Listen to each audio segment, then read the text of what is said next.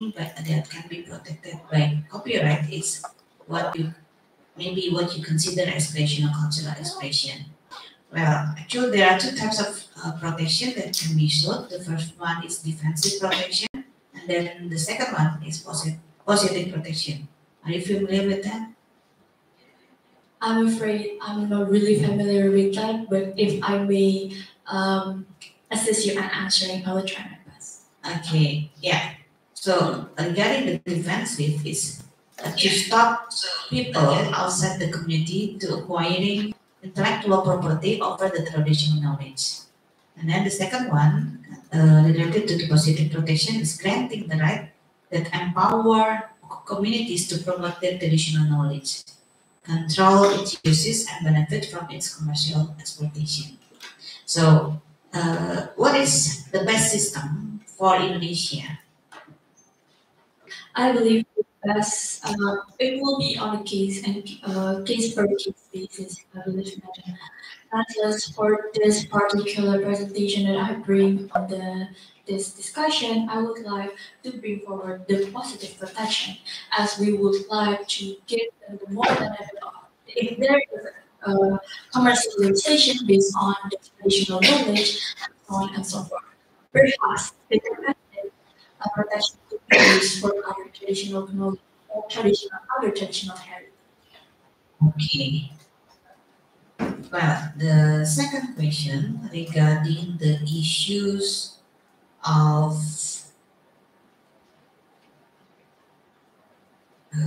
was it, do you think that by giving the protection of traditional knowledge, yeah, it would uh, well, yeah, it would diminish the public domain, and well, it would discourage people, yeah, to use the traditional knowledge, yeah, and to have benefit from using the traditional knowledge. I by giving the protection of traditional knowledge itself, madam, I believe if we want to enforce the defensive, that maybe it could diminish the public domain and discourage people from using it. But nonetheless, we would like to protect them for commercialization without giving them benefit. So perhaps if the third party was not willing to come forward with a good intent, they would come back and think, oh, now I have to give them benefit. But that is what they currently deserve. And therefore, we would like to protect this traditional knowledge to give it back again towards them, the traditional knowledge that they already possess, and how to maximize its utilization for their agricultural sectors. Okay. And well, do you think that Indonesia have the database for the traditional knowledge? Yes, we have. How do you know? I look forward to the DJKI databases, and therefore, what I notice is that while there is a database for the communal intellectual property, it only mainly covers intellectual food or other intellectual property communities. But then, I only find several or even one traditional knowledge with students belong from South Sulawesi, which I notice this as a major problem here, as noting how we have a lot of traditional knowledge with very less of recognition and recreation. So, considering your proposal here, yeah, do you have the specific action, yeah, that you will bring to convince the government to support your program? River, I believe the government will is already there as they just enacted the government regulation like last December, and I think it's already a good start. And how to convince it is to make them reflect back on how much potential that we have and how much traditional knowledge that we could use for to make the agricultural sectors even better. Also further noting, madam, that the agricultural sectors of Indonesia has been contributed a lot of its people's daily income. And therefore, to make a more stronger agriculture sectors, but through the making it more climate resilient, by utilizing what we already have, and or the traditional knowledge will be a big major achievement for us to do. As at the end, the cross productivity and the sales, and if we could further import it from a lot of traditional places in Indonesia, it would be go back to the GDP or to the income of the government, and therefore it will benefit us or the government as a whole. Okay, the last one. Considering this kind of traditional knowledge, do you think that we still, at least the community or someone else, can still get another kind of intellectual property protection related to the use of the traditional knowledge? I believe this will be the most suitable, and no other intellectual property rights that we currently recognize could protect that, as other will give a specific rights to a specific person or specific legal entity, and not towards the communal community itself.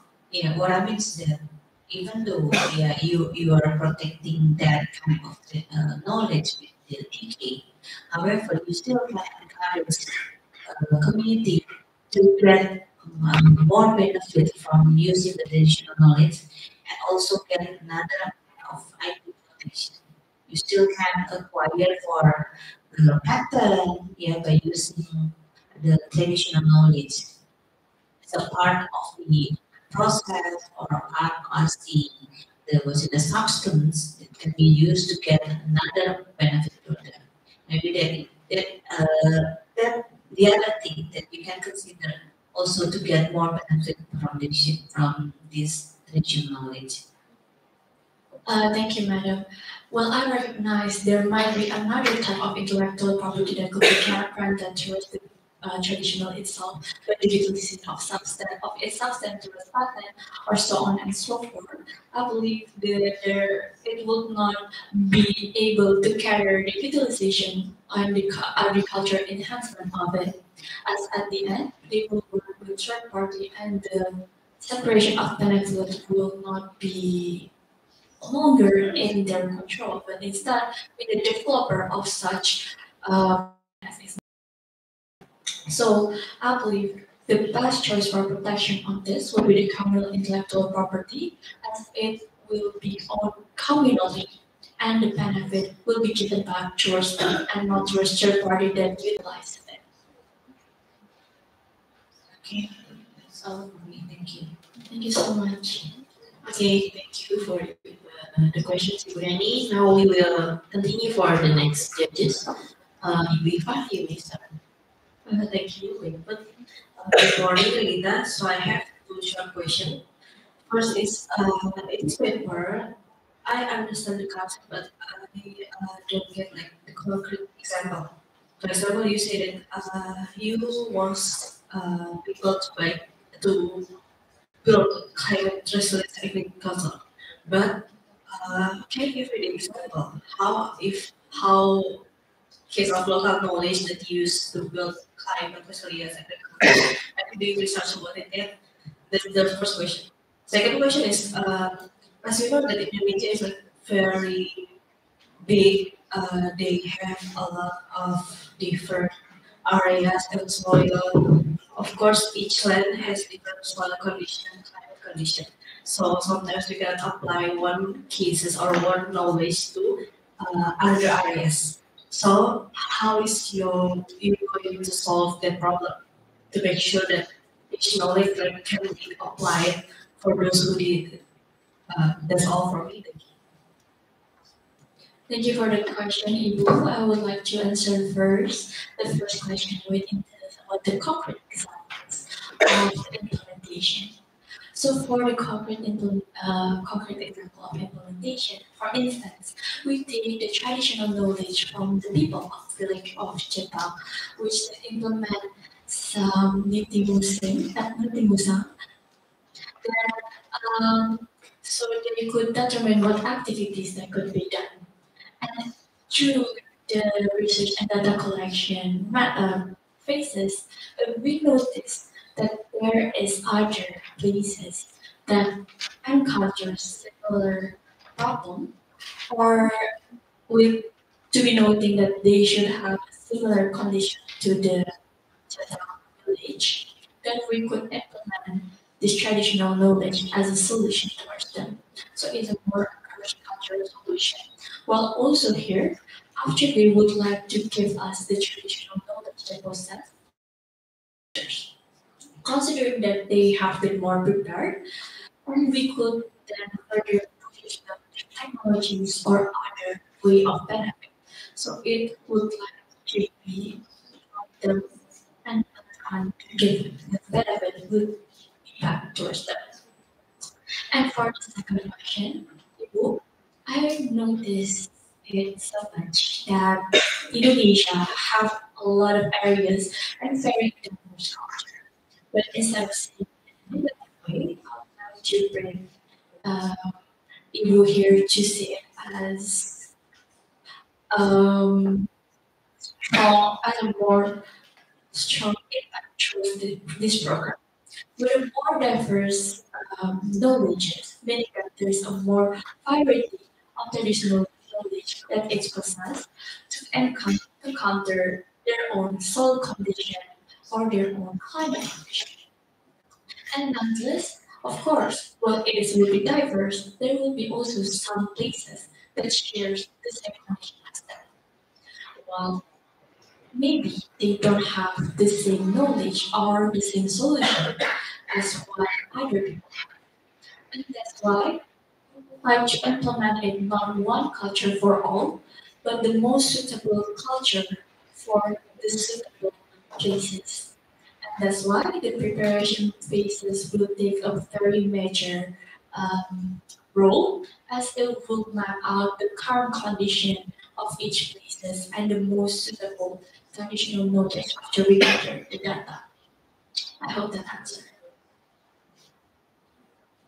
Maybe I have a bit follow-up question.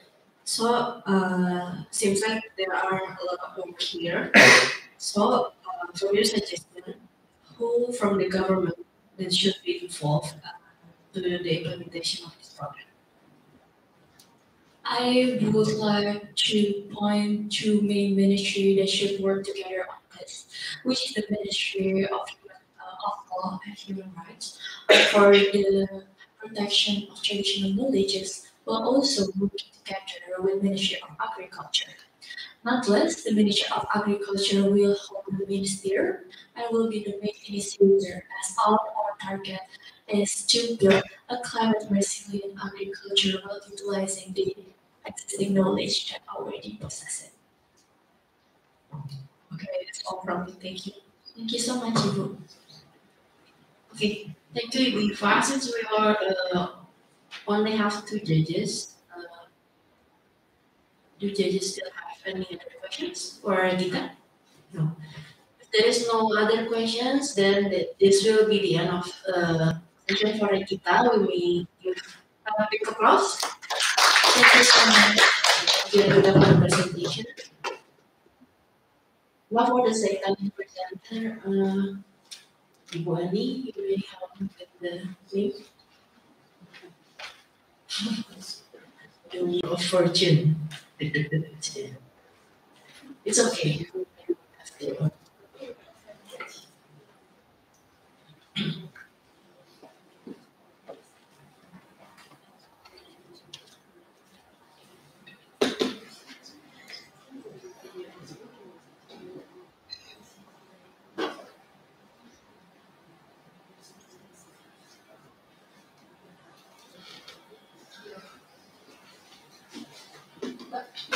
Yeah. Kiava. Okay. Kiava, you may first.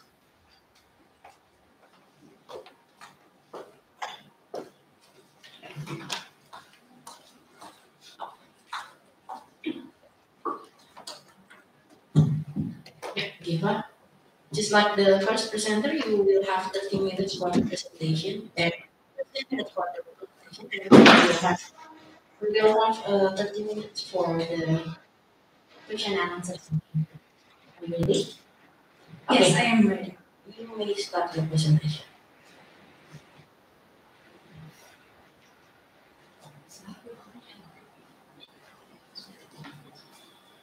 You look at a potato and see mashed potato, baked potato, French fries, potato salad, hash browns at McDonald's, roasted potato, or even potato stew.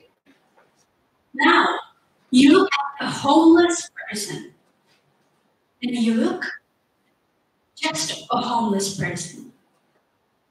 Good morning, everyone, our honorable judges, my fellow most outstanding students of Faculty of Law, Universitas Indonesia. I am Gagasan, and in this exciting occasion, I will come here to talk about one of the world's most important problems, the forgotten market, minimizing economic inequality through panhandlers and homeless people empowerment program, Change Network. Ladies and gentlemen, economic inequality is a big challenge that we have to tackle in order to achieve sustainable goals. Specifically, product or GDP has quadrupled since the 1990s. However, in 2021, Indonesia still had more than 26 million poor people, or almost 10% of the total population.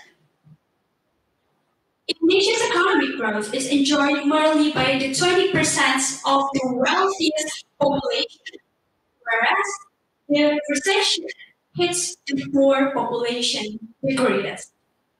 This positive correlation, this positive correlation between economic growth and inequality is this positive correlation between economic growth and inequality is shown by the data where the three provinces with the regional GDP, the highest number of regional GDP, they also have the highest number of homeless people and also panhandlers. It's shown in Jakarta, East Java, and also West Java.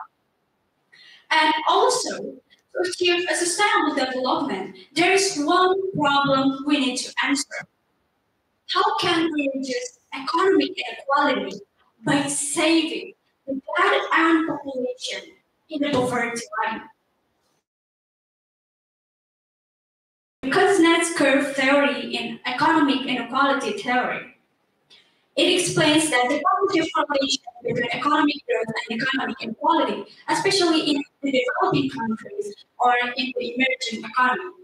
The second theory is determinism theory that explains that economic inequality is the determinant factor when someone commits a crime or any other deviant action. And lastly, the theories regarding corporate social responsibility, which explains that CSR gives a company more benefit whether in the means of profit or politics, public image, even ethical purpose. Now, let's swim deeper into our problem. The homeless and panhandlers themselves are actually a group that are able to overcome the lack of resources in their environment proactively. Nonetheless, society labels them as lazy, unmotivated, undisciplined, or even worse, deserve their punishment. Little do we know that 80% of the homeless people don't actually like being homeless. And more than 82% of them actually want a stable and safe job. There are two non-ideal situations that is experienced by the homeless and panhandlers. The first, in the realm of legal reality. The homeless and panhandlers are still criminalized, even to only survive in the world. Article 504 of Indonesia Criminal Code and numerous local government regulations gives a penalty vary from 1 to 6 months of imprisonment and also 1 million rupiah to 50 million rupiah of fine. In practice, reality, aside from the criminalization, The government has made numerous programs to help the homeless and panhandlers. The Ministry of Social Affairs initiated a program called Desaku Menanti, which gives the homeless and panhandlers 40 to 50 housing units, whereas local government mostly does sweeping and sending panhandlers or the homeless back to their homes. Some CSR programs had also addressed these issues, but companies only give a basic needs donation. These policies fail to empower homeless and panhandlers because they isolate them from the dominant society or from the dominant culture. They do not give the panhandlers and the homeless more meaningful goals. They degrade their self-conception and do not have a sustainable funding or even profit. Now, the homeless and panhandlers might need our spare change. But do you know what they need the most? A change. Change handlers or change for panhandlers is a program for integrative programs for panhandlers and the homeless by first opening new markets for the poor population and second leadership and entrepreneurship training. Change handlers is a community consisting of the homeless and the panhandlers who volunteer as an intermediary between partner company and poor community as their customer. Change handlers opens new market for the poor by opening a franchise, licensed store, even being a distributor or an agent. The products can vary from basic needs like food, bread, or sanitation and health products, beauty and fashion or entertainment like theater and coffee shops. Change handlers collaborate with social entrepreneurs who will manage investment and funding from impact investor or corporate social responsibility program. Using the funds coming from them, partner community produces goods and services with lower prices for the poor community. Most importantly, the change handlers community will receive business training from social entrepreneurs or even the CSR and impact investor company. Change handlers apply a modern solution to make essential products accessible to everyone, called the collaborative economy or handicap economy. The collaborative economy or collaborative consumption is an economic model where consumers use new technology to provide, buy, sell, share, or rent goods and services. While this scheme is using technology, change handlers use the panhandlers and the homeless as a community.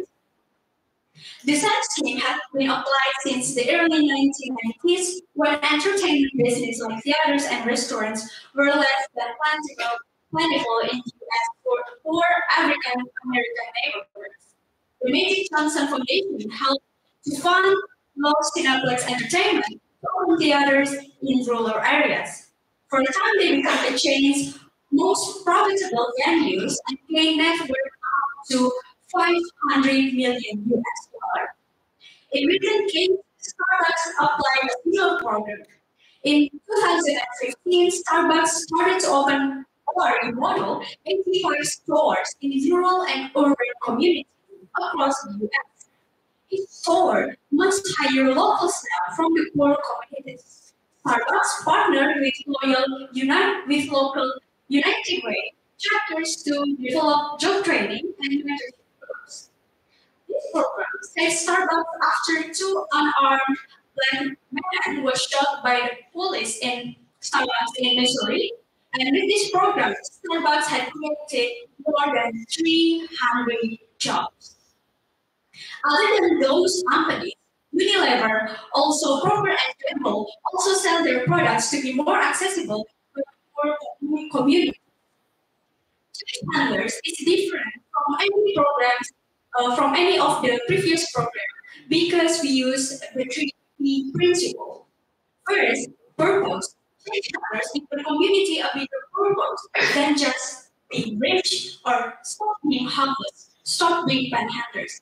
We encourage the panhandlers community to serve their poor community by opening new markets and also opening new markets for the poor. Second, in change handlers, we focus on the people. We train them to become independent and to create sustainable profit and sustainable life for themselves. Lastly, change handlers is a business-based solution. It means that we don't rely on funding from government. We make collaborations with CSR programs and impact investors to create reciprocal benefits. So there are two ways to achieve these goals. First is collaboration with sociopreneur, and second is investment from impact investor. There are four stages in building exchange handlers. The first is ideation, second is forming, third is running, and the last but not least is measuring. Also, there are many stakeholders, including initiator company, impact investor, partner company, and government mentor, and the last, the homeless and also panhandlers. This is also a smart solution because we have a specific target. We also have the measuring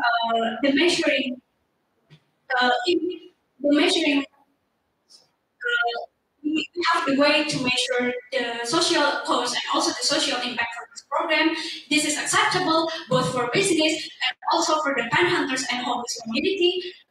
And this is also realistic because we give training to the panhandlers community and also the homeless community. And lastly, it is time bound, because this goal is targeted to be done by 2023. In conclusion, ladies and gentlemen, economic inequality is a challenge for Indonesia as a developing country with an emerging economy. And to solve this issue, Indonesia must target the most disadvantaged population. Change handler is a solution that will solve the root cause of these issues. Now, if you look at food and all we see is potential, why don't somebody look at human being and see them as potential? I always wondered why somebody didn't do something about that. Then I realized I am somebody, we are somebody, and we can do something to change it. Thank you very much. Okay. Thank you, Kieva, for your presentation. Now we will start the judges. Probably Viva first. We will have 30 minutes for the question. Thank you, Baikut. Good morning, Kieva. So this is actually a really interesting idea. I agree that CSR should be for sustainability. So it's not just one-time project and it is end that way. Currently, I'm also working project research project with CSR. So I see that there are several problems actually in CSR that I need you to answer and try to address this problem. First is actually CSR is not obligation for company, right? So even in my research project, we see that not all of the company giving back, even though they already exploit the, let's say, the mining and the society and so on, but some of them not doing the CSR because it is not obligation for them. So how we can solve the problem? How to make the company wants to do that CSR? And second is, my second question is, even though the company wants to do CSR, usually what they do is something that impacted the society around them. So let's say they have a factory, and this factory impacted the society, and they give back only to the society that impacted by them. So how CSR can address the society like in another area, not close to them? Let's say the vehicles and the homeless people, usually they are in city. And in city, we know that there are not a lot of factory or mining. So, like, what is it for the company? How you can persuade the company to give that time for CSR? What is it for them? Okay, thank you, Nia. Thank you very much. Those are very interesting questions. So the first question is about, or the first problem is about the CSR is not mandatory for companies in Indonesia. It's only mandatory for BUMN. So how about the other companies? So first, we need to know that mostly big companies in Indonesia, they are interested to have a CSR program because first, it is deductible to their taxes. So when they do CSR, they will have lower taxes and they will have more benefits because more people will trust the brand or the company. So even though it is not giving them profit straight profit, but it will give them not a straight line profit, let's say by taxes or by public image and the like. And then the second problem is about company will only give CSR to society around them. So in this change handlers solution, we need to assess the company first. Yes, I agree that many companies in Indonesia will only repair what they broke.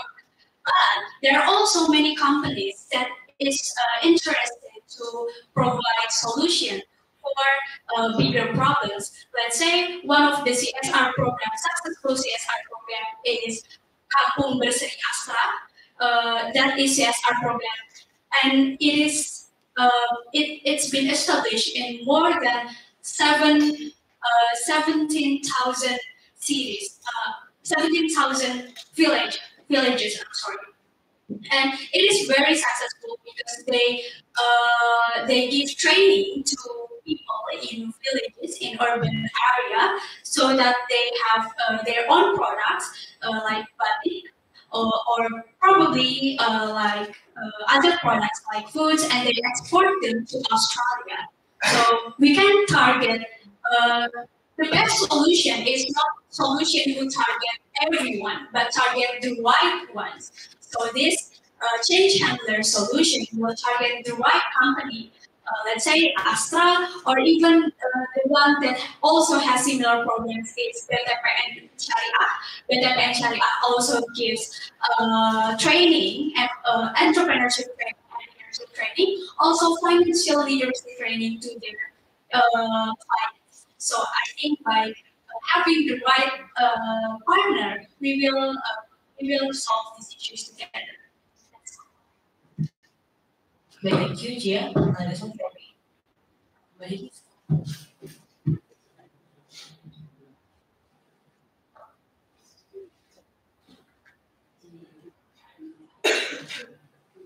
Okay, thank you.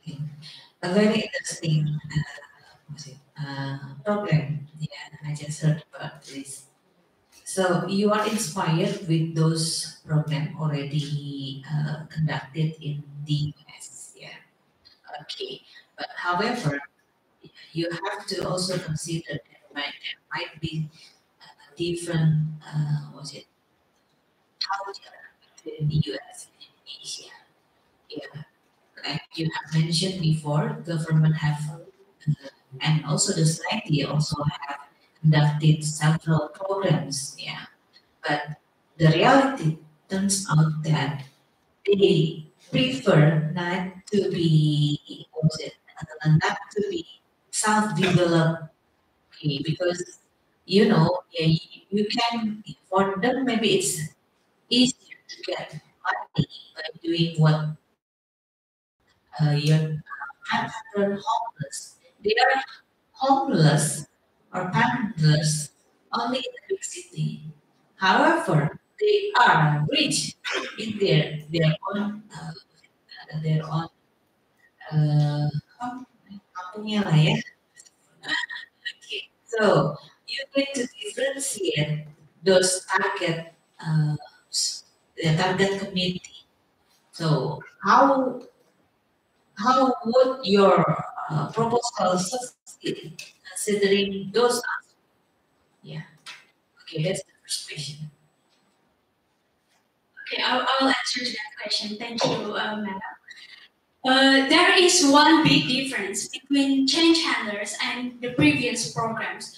Um, this difference is in the mandatory or voluntary of the program.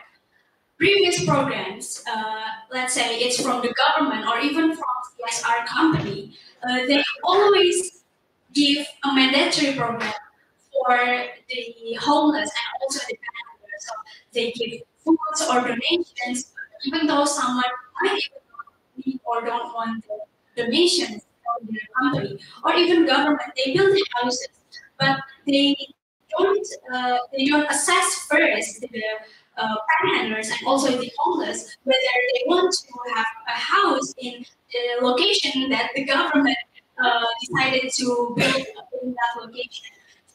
In change handlers, this program is 100% voluntary. So by having this 100% voluntary, we will only have the high motivated and also the committed panhandlers and the homeless, so that the program will run more smoothly than the previous program. And there's one question following up to that, or there's one more problem. If this is voluntary, then how we will attract the homeless and the panhandlers to do this, because this is not mandatory. So to attract panhandlers and also the homeless, we will use the inspiration. So because from the social measurement, there are people who reach the level utama. Utama is level for the people, for the homeless, and for the panhandlers who have increased their income by more than 50%, and also they have recruited more than 10 people on their businesses. So by having that, more people will be inspired. More people will be an inspirator, and more people will want to join the change numbers community. So besides that, this will eliminate the unmotivated or the unmotivated and uncommitted panhandlers or maybe the homeless. This will only attract the committed one and also the unmotivated one. Okay, for the first year, yeah, what is you um show or can you explain what is the number, the target, the target number for this program? So the target number for change handlers community is 25 to 150 people. Why this is such a big range? Because from what I have researched in CSR programs, they will usually recruit like 150 people to 200 people to give them the empowerment that they needed. But also because this is a new program, so I give a consideration that maybe we need to start small. So 25 is okay. At least there are 25 people, the homeless and the parents who are helped by this program. Okay. One thing that surprised me is actually this program, yeah, will help people get to develop new business. Okay, so the problem is how, because they don't have the capital, they don't have the what's it, the skill, and they don't even have what's it, the vision on become a new business. Okay, so how would you what's it, the, concrete programs to realize or have access to make this feasible? Okay, so there are three concerns. The first is capital, second is skill, and third is vision. I will address the last one first. So a lot of us think that panhandlers and the homeless, they don't have any vision, they are lazy, they're unmotivated and undisciplined. But according to the research, panhandlers and the homeless, they do have vision. They do want to be, they do want to contribute to the society. And they think that being a panhandler is a contribution to the society. Why? Because they think that if they receive funding or they receive a donation from the government, they become a burden to society. So they think, I need to have money by myself. I need to get money by my own action, my own effort. So they think, so this is a wrong stigma about the panhandlers and also the homeless that they don't have vision. The research shows that they want to contribute to their community, especially their community poor people. So in this change handler community, we will give them vision bigger, more than just being rich or more than just stop being panhandler, just stop being homeless. No, we want them to contribute to the poor communities also, to build the poor community so that they will stay in the program even after they reach, even after they stop being homeless or stop being the panhandlers. And then the second one is skills. So in the realistic aspect, realistic measurement, we will give training by mentor and also investment by impact investor. So this is also related to the capital concern. So the first about skill. The social entrepreneur, this social entrepreneur, this usually will help company build their CSR programs. Social entrepreneur will usually give trainings to the community, the panhandlers or the homeless. That's for the training. So after 3 months, at least after 3 months, the panhandlers and also the homeless people, they will have the basic skill to run not a business, but maybe become a barista, maybe become an accountant in little business, in small business. I'm sorry. And then about the capital, we have company CSR program. One company CSR programs usually give funding around 200 billion in only one program. Only one program. So that is a lot of funding for so little people if we have to use the 25 measurement. And then we also have partnership company. They will also help to give the products like bread, probably or other foods, sanitation, health, and etc. And then we also have impact investor. Impact investor will invest to whether the partnership company or to the social entrepreneur to give more funding for the homeless or the panhandlers or even the program change handlers itself. So that will all answer the three concerns from you, capital, skills, and also. Thank you. Okay, the last question regarding this skill programs. Is it your own? I just wonder whether it is your own Argentinian ideas or you get this from other programs, previous programs. Yes, for the change handlers itself, it is my own idea. And in Indonesia, after I researched for a really long time, there is nothing like this program ever.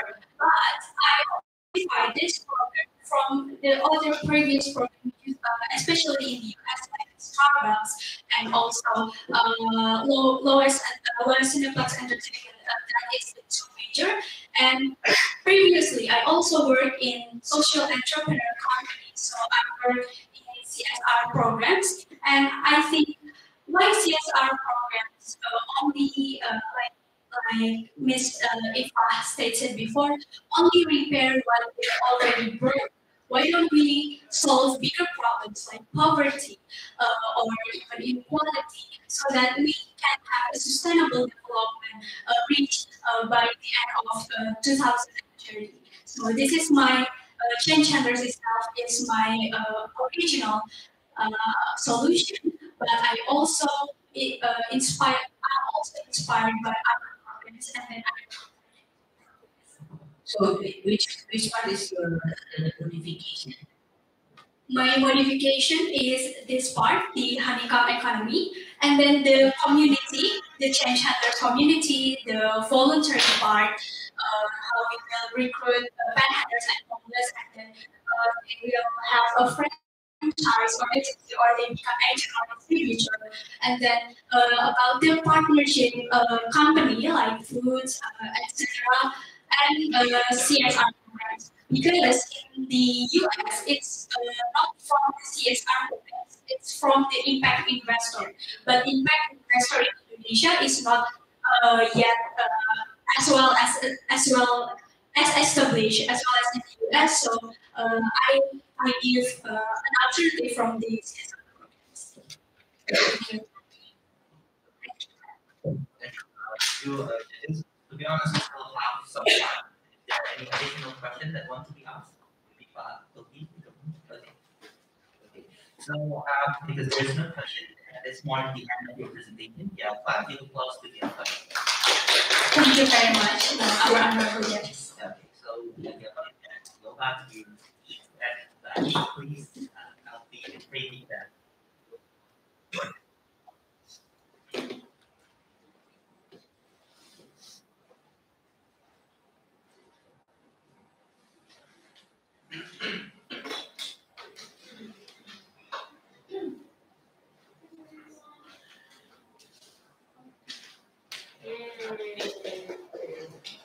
Okay, so we already have the next contestant, Muhammad Fardi. Please prepare your presentation.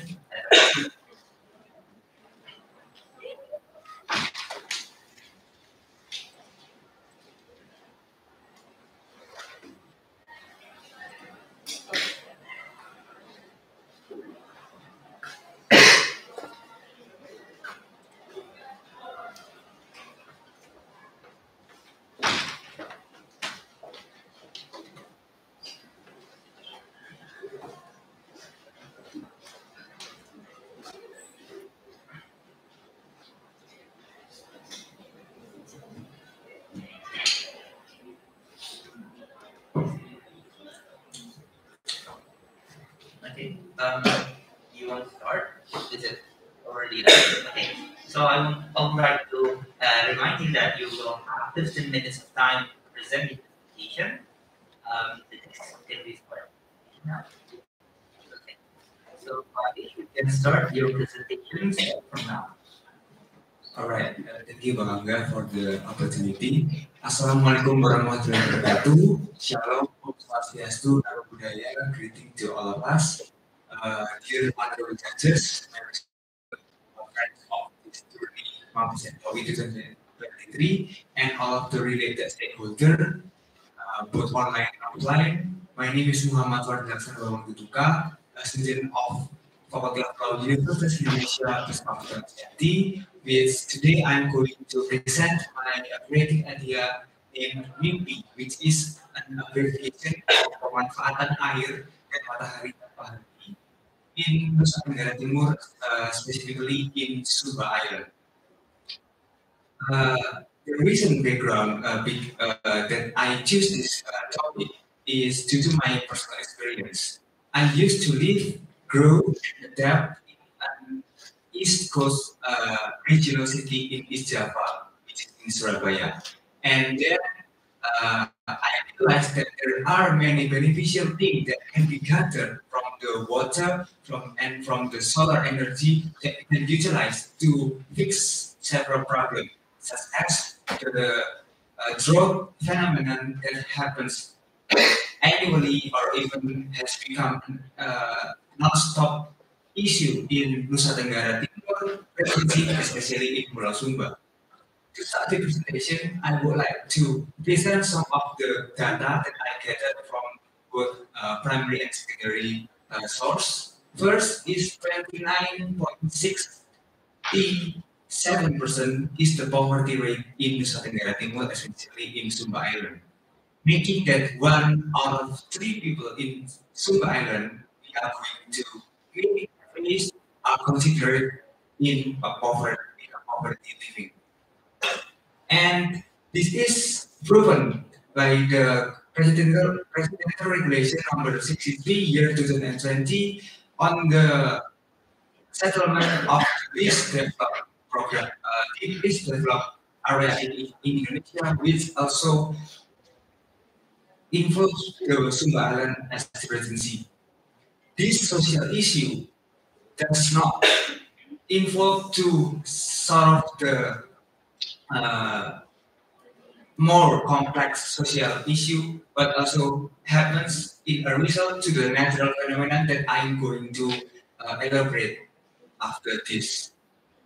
First is the drought phenomenon in Nusa Tenggara Timur, especially in Pulau Sumba, happens due to the climate facts that 205 days in NTT is considered as torrid weather.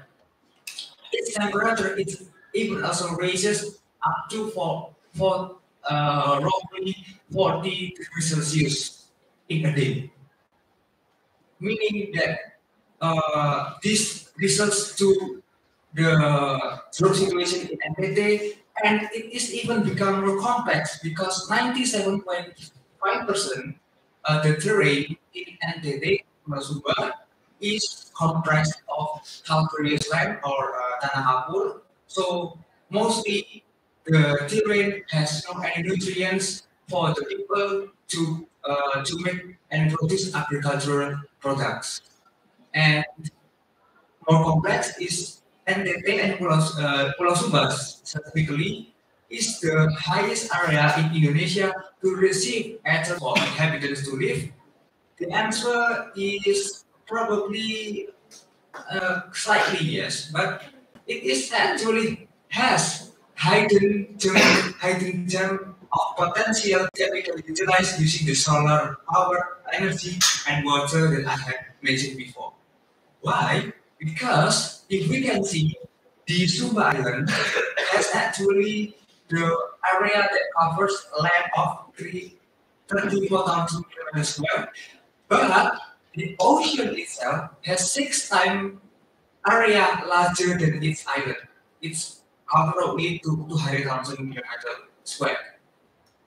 And due to the sun irradiation that I have mentioned before, Sumba Island has a bright future to be the biggest solar power plant or abbreviated as SPP in Indonesia, and even the President Jokowi and the NTT governor are going to produce the biggest SPP in Indonesia, making this island is to be the bright dream of Indonesian future renewable energy plan. From this being said, I can convince everybody in this open forum that an abundant water resources when we combine it with the eternal solar irradiance, we can produce a solar powered sanitation mechanism that can transform the salt water into a fresh water that can be consumable for such inhabitants. Several inquiries such as uh, to wash their clothes, to wash their silverware, and even to be a consumable fresh water to drink. And this program can be done in 3 methods, which are distillation, separation, and desalination. My friends, that desalination is the most effective, efficient, and economical method for us to opt. And I realized that I have attached too much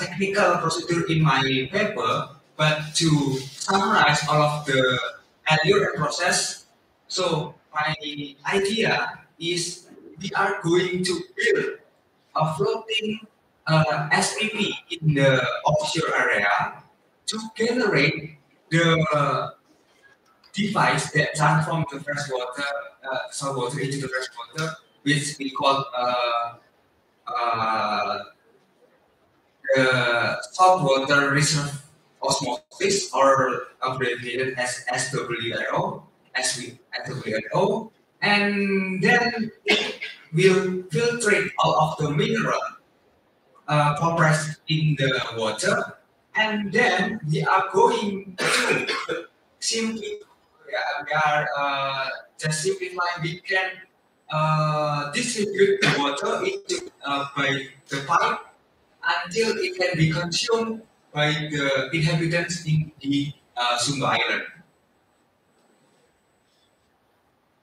And as a law student, I believe that there are several questions regarding this project, such as whether this project is makes sense, whether this project is manageable, whether this project is or sort of can be accepted by the local inhabitants.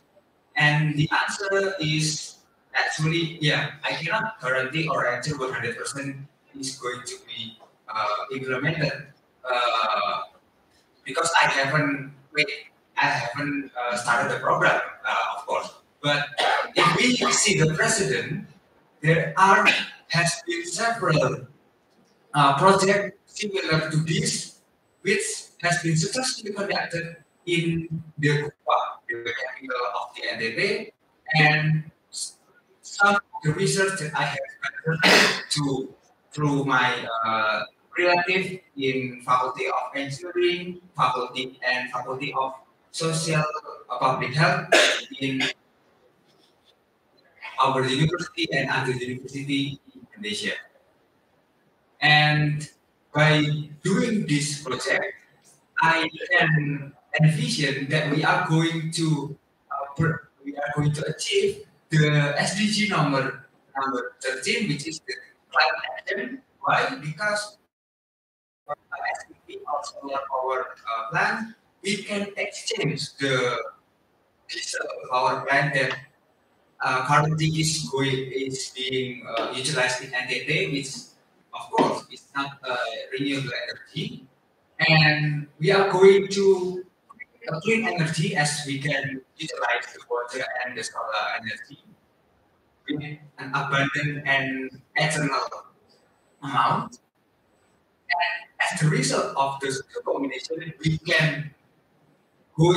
are going to produce sanitation, clean water and sanitation that has becoming the nightmare in Sumba Island and some other region in this archipelago country.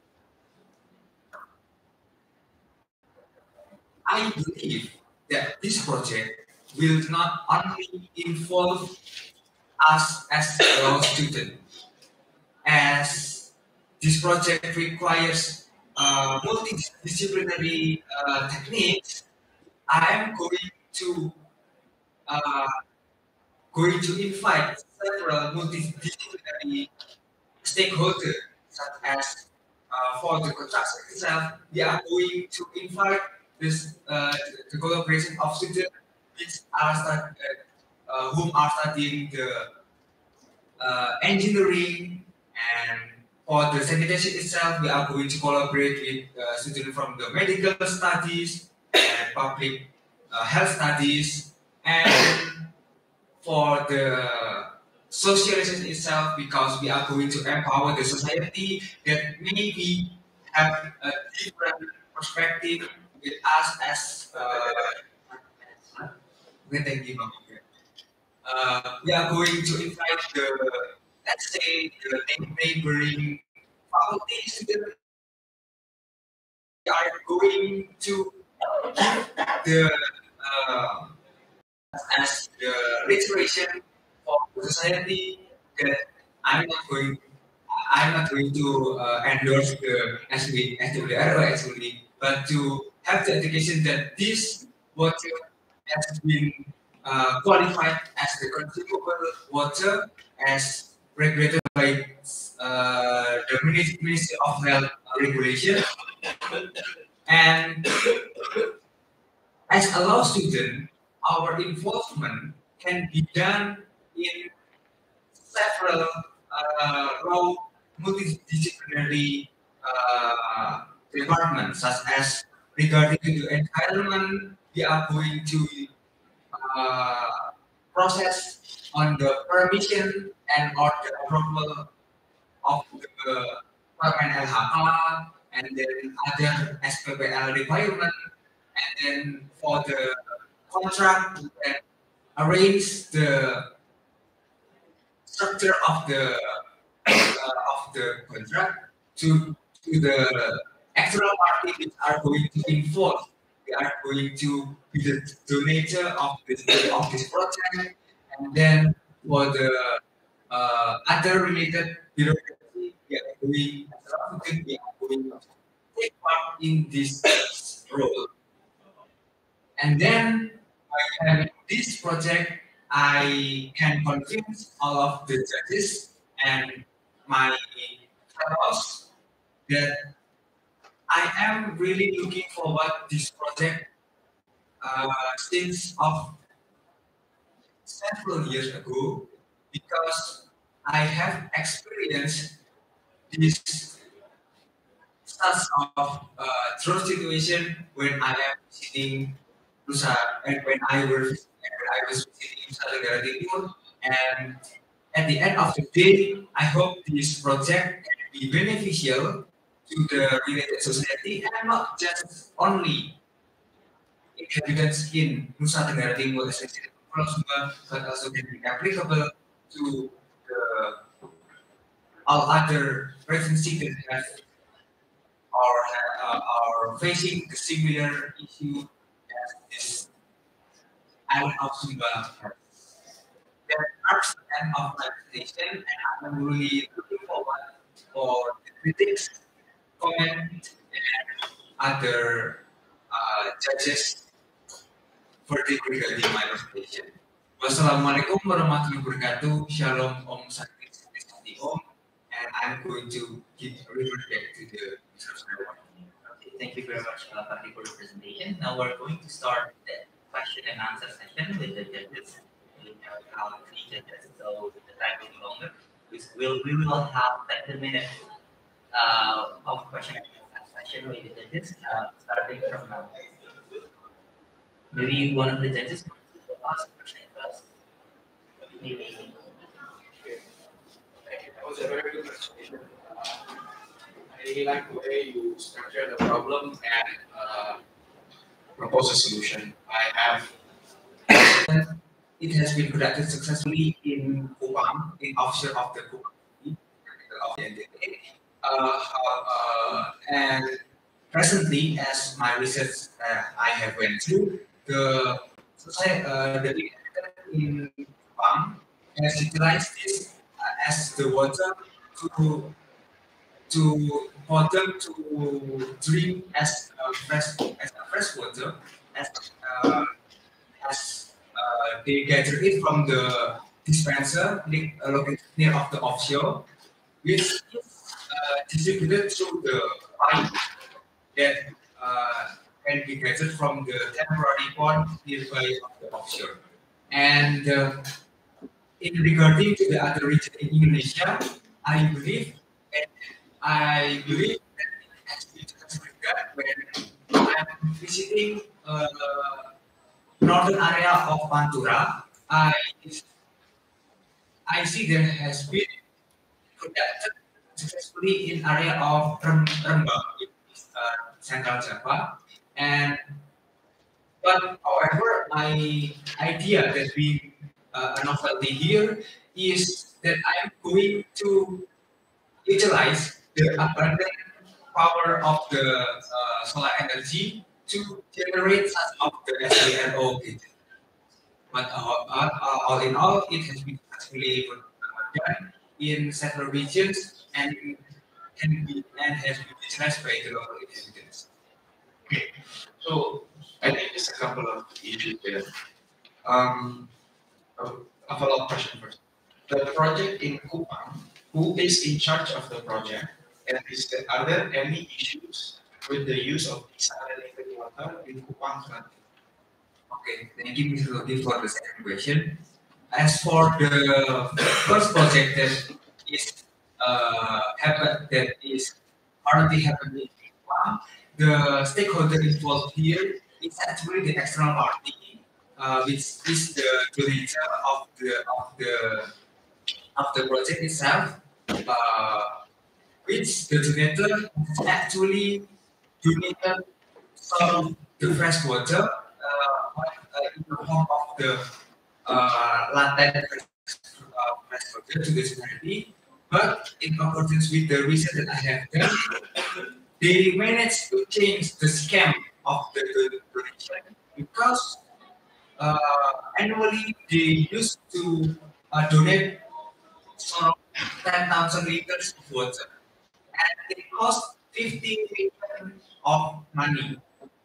And this project has actually uh, spent around 60 million thousand that I have attached on the paper, which is actually not cheap project actually, but it means the escalation price is only 20%, and the 20% escalation price, the margin price, can be utilized for long-term usage at least 10 years because the gadgets has been warranty for 10 years of product. So that going back to the question that the related project involve external party, which is the regulator, and this going to be the benchmark that I'm going to bring on this project. There is actually three other projects. The first one for desalination, sponsored by Bank and Bank Mandiri, established, I think, around 2 or 3 desalination centers for fishermen villages in around Netiting. That's the first one. The second one, the, the Ministry for Public Works has donated, I think, 2 or 3 desalination systems to be used throughout NPK. So I think that should have been used as a medicine, especially on the there is no issue of water needs in NTT. We cannot lay out the issue of water needs in NTT and the deficit that we will require from this examination process and evaluation. Because the Thousand Islands region in Jakarta, north of Jakarta, since 2009, they already have 4 desalination plants. So I think that could have been a good comparison for you to not only evaluate what happened and what could be improved, but also on the issue of the power usage. Right? How many watt of electricity does it require to power all these projects? And my second question, solar power, and you say this is the novelty of the research. The main issue with solar power in Indonesia is air pollution. Generation of effective solar power essentially has 2 issues. The first one is air pollution, and the second one is storage of surplus energy derived from that solar power. We'll not go to the second issue, but we'll go to the first one. Have you identified issues of air pollution in NTT and whether or not it will play an effect in generating the power from solar energy? Okay, thank you, Mr. Rocky, for the third question. And as we can see, actually, the solar power plant has benefits, but also has drawbacks, as the everything that is. And according to my research, even air pollution, I believe that its amount of the uh, pollution has more small number. No. That's going to be my last question. My question is, I'll make it clear. If you want to generate electricity for solar power, the basic rule of thumb is the particulate matter in the air should be less than 2.5. That's what I have read. So the issue with solar power in Indonesia in general is that we have too much air pollution. For a photovoltaic cell to be effective, absorb solar, transform into energy, there needs to be a clear air. The clear air is defined by less than 2.5 particulate matter. Now, have you identified this as an issue in solar energy production in NTT? What is the level of air pollution in NTT, and whether it has an effect on how solar power, or how the sun or how solar will generate electricity in NTT to power this project? Okay, thank you for the question. I apologize for the error that I have gotten from the question.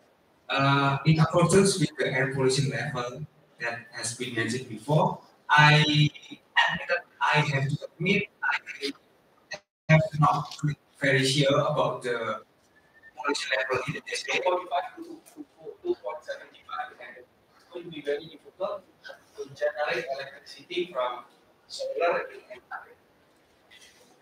Okay. Okay, thank you, Mr. Lucky, for the question. But in accordance with the fact in NTT, I believe that in Sumba itself, as I have done a research before, the clean air in Sumba Island has actually not that recently. So I can see, I can envision that this solar power plant is managed, makes sense to be placed, and from the geography itself, I can see from this map, the island of Sumba has also a rural area that we can set the solar power plant nearby the area that has a uh, clear air pollution level, which are located in the southern area of the Sumba Island, making it still makes sense for the solar power plant to be placed because in some of the rural area, the air pollution that it will be the research I have done has not so much bit compared to the of the nearby port, port area. So my last question is there is there waste from desalination plants?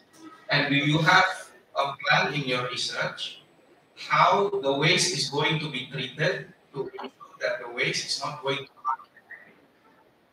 Okay, thank you very much for the question, Mr. Togi. So the waste issue can I can say it as the most major issue related to this SPP because it is related to the biota under the sea, which can be affected to the creature as the fish, as the seabed, and other.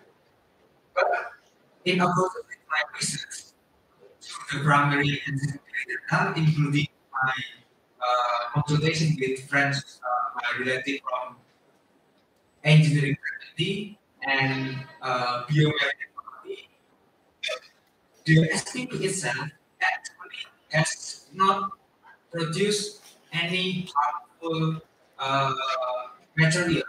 It even have a benefit or a positive effect for the creature in undersea or water biota. Why? Because the floating SPP can prevent the growth of the alga, that the alga itself actually has been the hama for the fish because it consumes the gas methane for the fish to absorb some of the oxygen. So first the question regarding the question myself with the question. There are no any side effect of the salination process. Although by doing this salination process, the drawback is we are losing the mineral on the water, meaning the water has not comprising any nutrients such as the calcium of the water. But I think there are no any harmful effect at all.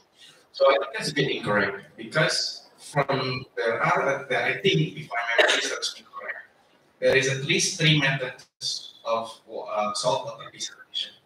First one is reverse osmosis. The second one is a method which is essentially heating the salt water. I forgot the third one. But why reverse osmosis is very popular? It's because the ratio of production of clean water and the waste, which is called brine. Brine is heavy salinated water. So this is the byproduct of desalination.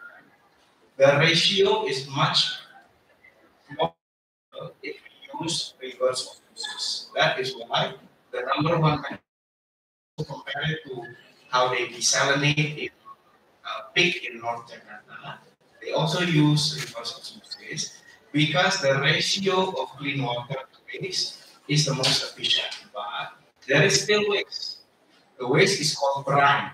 Brine is a sludge that is heavily salinated.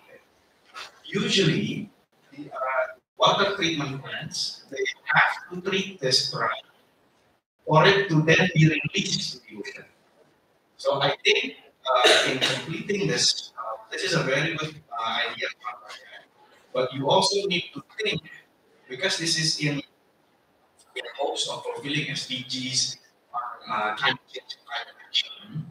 You also need to think about the waste that desalination plants produce and the energy and effort needed to treat it so that it can be released back into the environment with with the least minimum of so I think that is all the questions. Thank you.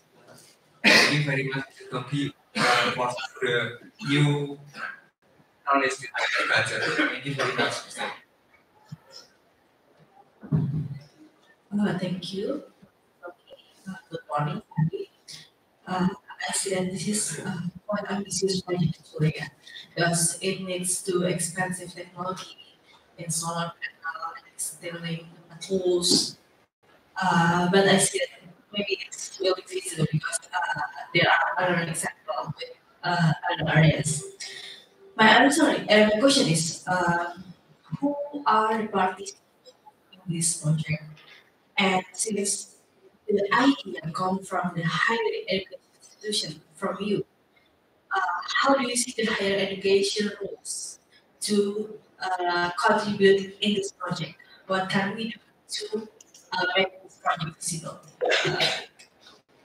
Okay, thank you, Mr. Fa, for the question. As I have also admitted, this project requires not a cheap number of amount of money, but I believe this project is feasible and makes sense because if we, if we see at glance, it requires 60 million of money, but in terms of the comparison, it actually only 20% of the installation price compared to the annual freshwater donation. And regarding to the donation itself, we are going to empower and require involvement from the multidisciplinary undergraduate students. And it is a contrast with our discipline. It's our discipline study that we are going to take a role of this part. As I announced in the creative article, it's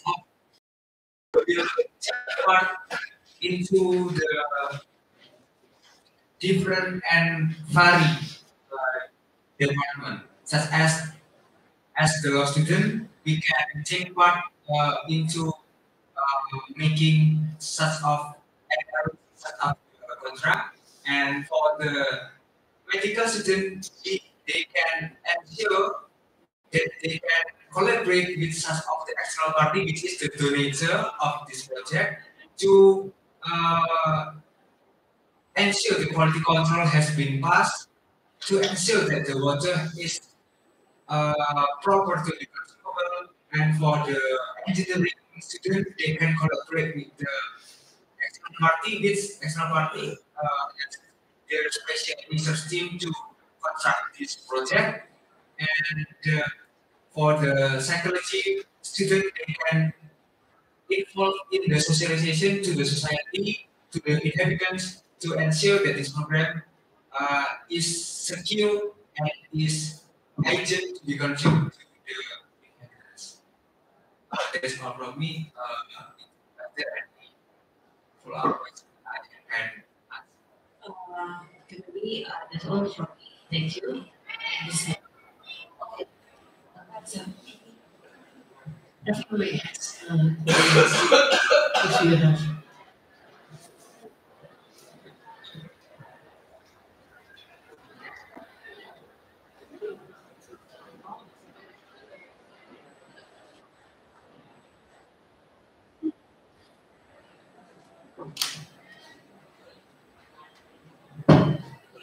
Okay, so my question will be, what is the biggest goal or challenges that you may face in implementing these ideas? Okay, thank you, Madam Edi, for the question. Actually, the problem itself can be separated into two big separation, which is the technique procedure and then the social issue of the society. First, the technique procedure in is actually the problem that we are going to build uh, source of the project in the nearby city which has the big population density, which is in the capital of the Sumatra, which are the Waingapu. And the drawback is by constructing this project near offshore of the Waingapu, we are encountering the problem regarding to the air pollution that has been asked by Mr. Tobi before. That's from the natural problem. And then for the social problem, we are going to face local inhabitants with a different and very perspective of way of thinking compared to mostly us that live in the city. Even us has not been familiarized with this osmosis. For some people, they have the trust issue in consuming the SWO. But but in accordance with this local society, that's why the obstacle is how we can persuade, how we can convince that we are going to endorse us of the advertisement. But how can we ensure that this water is consumable for the inhabitants? Because they are the main objective of us that if they are not if they have no any reliance on us, then the water is then they are not going to use this SWRO device so that this project is going to be useless because they are not going to use the potential of the salt water into the fresh water that is consumable and efficient in accordance with the Ministry of Health Regulation. That's all from me. And Last question is, yeah. Kreatif gitu ya. Tapi itu lain apa? I have been to Sumba Island in Waingapu in accordance with my journey with my dad. Oh, when was it? I believe it was my sixth grade of my elementary school. Quite a long time. Okay, so you have mentioning to the challenges. Yeah. Do you have any backup plan? Do you have any backup plan for those Okay. challenges? All right. Thank you, Madam, Vicky, for the question. So I believe this is actually not an easy to do a project since it has so many obstacles that I have mentioned before. And then my backup plan is if such of the project requires a smaller amount of money that we can fund that we can gather, fund we can gather, I believe we still can. I believe we still can still produce the accessibility device, but we can use other source to generate the device. We can use the current power plant as a temporary after while we are waiting for the future biggest SPP going to be released in NTT because in 2025 the biggest SPP in Indonesia will be successfully constructed in NTT so that if the main issue comes to the fund that we got later, we can reduce the cost in using the solar power plant, but the SPO project still went through.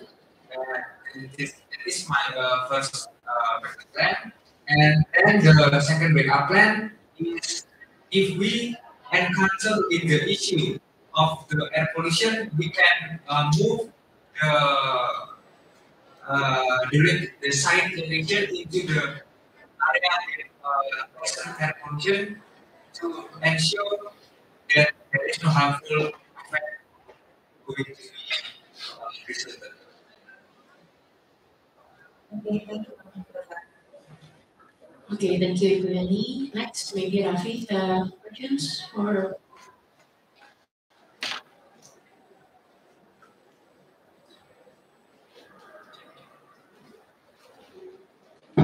Check, check. Can you hear my voice? Yes, I can audible. Okay. Thank you, Farni, for the presentation. Maybe I just have one question for this because the questions have been asked earlier.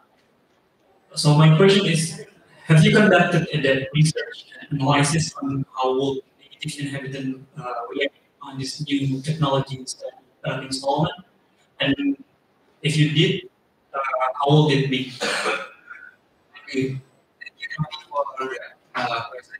It actually has been an interesting issue because we are dealing with of the local communities that mostly in eastern of Indonesian part. I believe the local community has such as their tanah ulayat or not when we can uh, describe it as tanah ulayat because they used to envision that some of the water area is belongs to some of the community. The water area A belongs to community A, water area B belongs to community B, and so on. But however, in accordance with my research, in accordance to the customary law aspect, I believe that the area of Waingapu has been quite clear from this sort of the issue because it has been metropolized into a port city that our current development is now in accordance with the bureaucracy uh, under the Permen LHK provision and regulation. So in accordance with the customary law aspect, I believe uh, it actually faces certain problem when it comes to the rural area, but in terms of some of the area that has been modernized, the some of this issue has been solved as proven by this area has been become metropolitan and become the capital city of the East Timor. That's all from me. I apologize for any fault. Okay, thank you, Farni. That's all for me. No other follow-up questions? Judges? Okay. If there is no other questions, then it will be the end of the presentation. We may give applause. Okay. We will continue to the next contestant. Ibu Ani, with the drawing.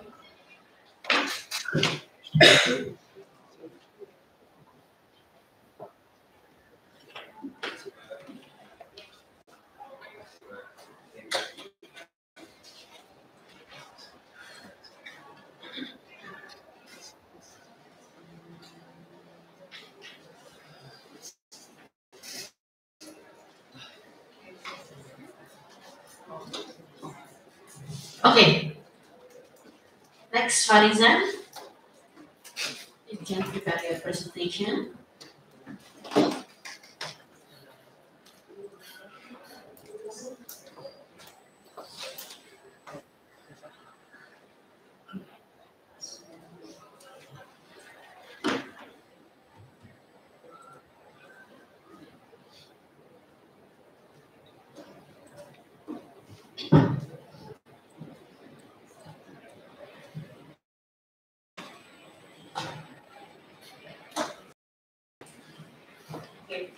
Farizan, you will have 15 minutes for your presentation and 30 minutes for the answer and question session. Are you ready?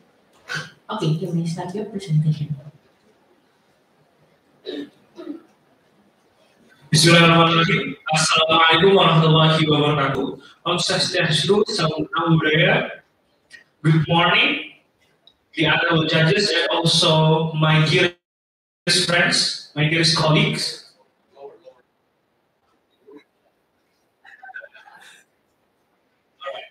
Before I continue my presentation, I would like to introduce myself, Kelas Khusus Internasional or KKI, and I'm from Banjarmasin, South Africa. Having experienced more than 6 years in doing social activities, community services, and also community development, make me realize that being aware of the existence of the problem is not enough. We have to be part of the solutions in order to solve the problem. And I'm here standing in front of all of you, presenting my creative idea as the effort of me being a part of this solution. And my idea and my solutions that I propose is titled Berkarya Dalam Keistimewaan, a platform for optimizing paintings of persons with autism through commercialization of works to achieve social and economic independence. Having experienced more than 3 years living with people with autism made me realize that people with autism is a group of people that can be easily discriminated. Limitations to access to work, limitation to access the educations, limitations to access the society is the proof that people with autism can be easily discriminated in the society. And I'm here today with this creative idea as the solution for that problem. As solutions, it is for sure that I have some problems identification for my creative idea. I continue to the problem identification. First, having experience living with people with autism, we realize that society think and give a negative stigma to the people with autism as seen as a social and economic burden. Economic social burden because to the family or the parents that have this child with autism, they will feel shame. They will give up to because of the son or the children having autism. And for the society cannot accept people with autism inside the society. They don't want to interact with them because they think because of the limitation of people with autism that they cannot interact continually inside the society. An economic burden because the therapy of people with autism will cost a very big amount of money. The second problem regarding it's also often difficult for people with autism to be accepted by society and work in fields of work because sometimes the requirement for getting a job is good in communication skills. And we know that people with autism is bad at having problem with communication and also cognitive. So if that requirement cannot be applied to the people with autism, and people with autism can access the work. I believe that if those problems is still existing and not being solved, it can make an inequality inside our society. That is why, in my creative idea, I made SDGs number 10, reducing inequality.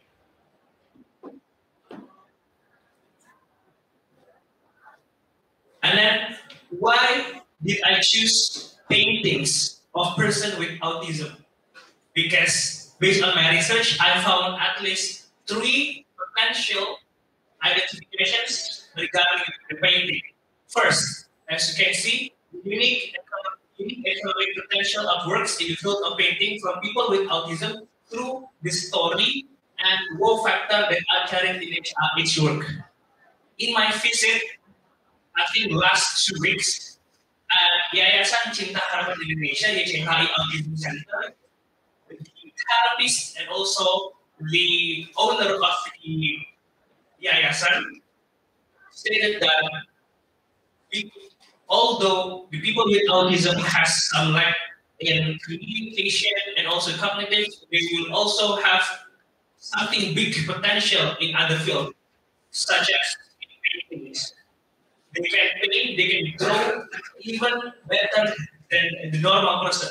To be honest, as you can see in my lampiran in my creative paper, it is the proof that their drawing is good, even to be honest, better than mine.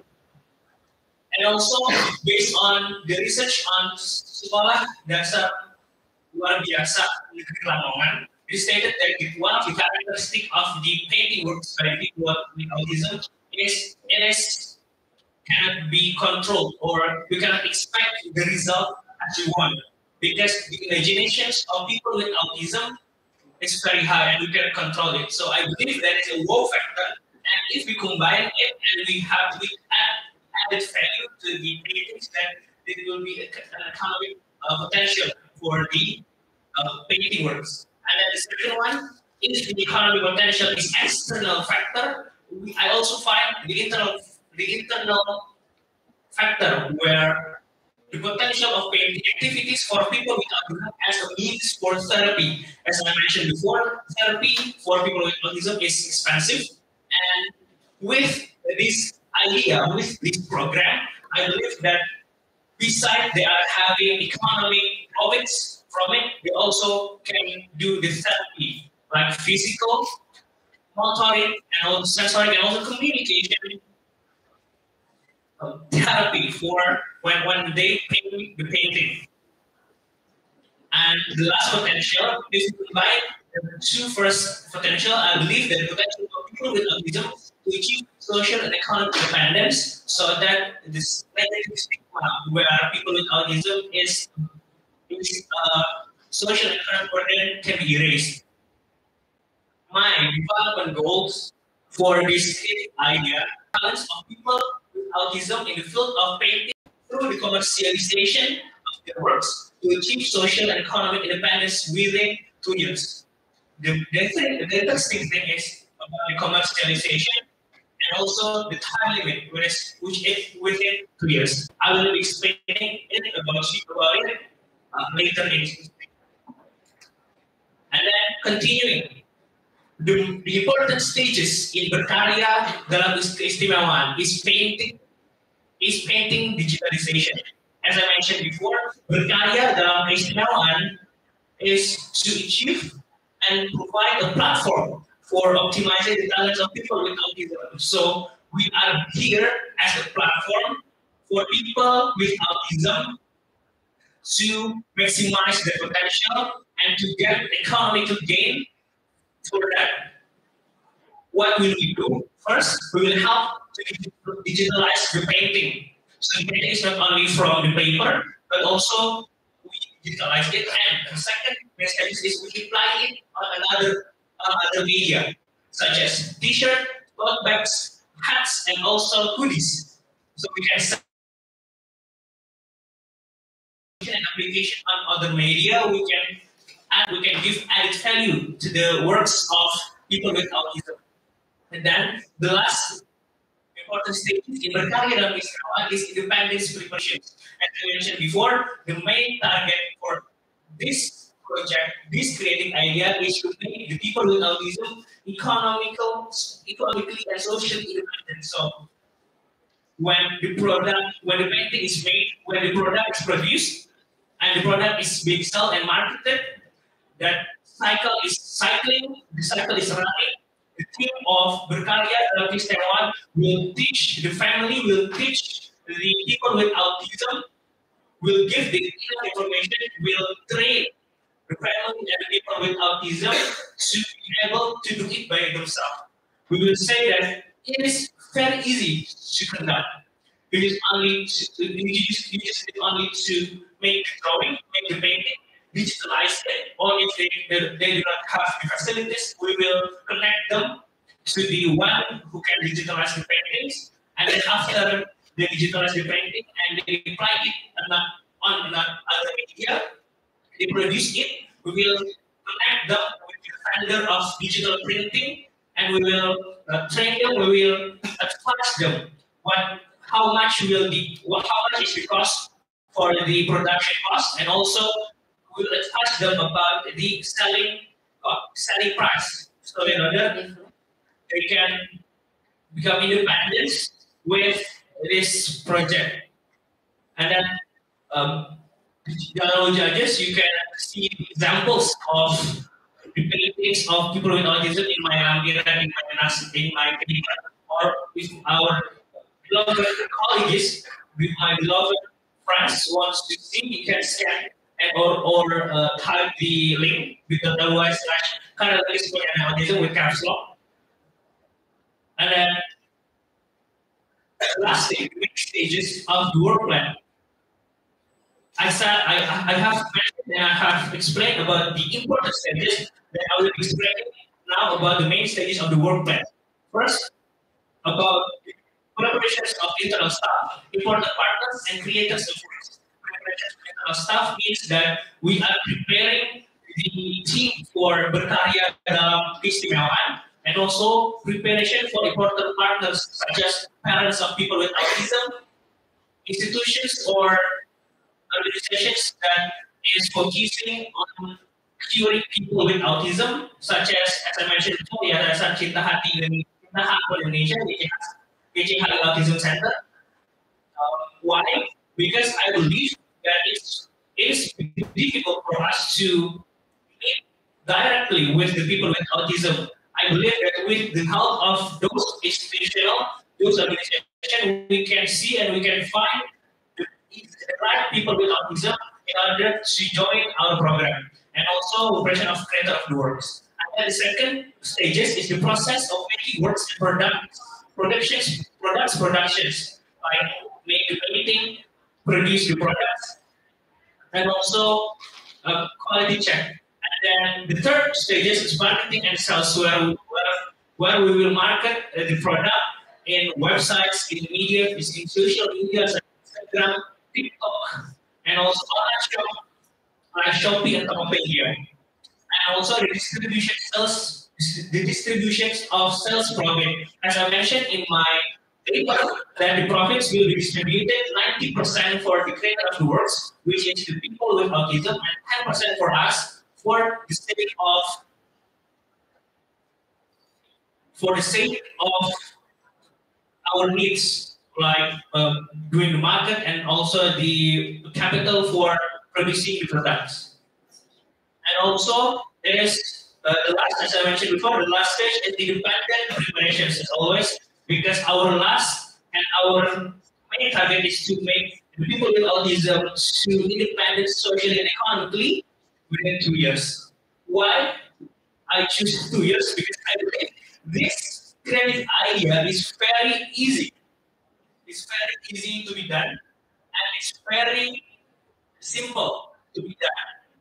Even though the problem is a bit big, but I believe with this simple, with this easily conducted solutions, the problem will be solved. And I think for the closing, I believe that the honorable judges, and also my dearest friends in here, have agreed to one thing, that everyone, without exceptions, have the same right, have equal right to access works, to optimize their potential based on their hobbies, based on their potential, and also based on their own capabilities. So let's make this creative ideas works. Let's make these creative ideas happen, because I believe that people with autism have as big as potential as big as the normal person, or even bigger, better, and also more unique.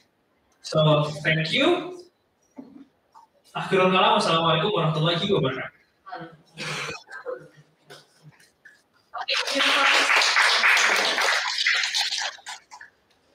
Okay, since we have 4 judges now,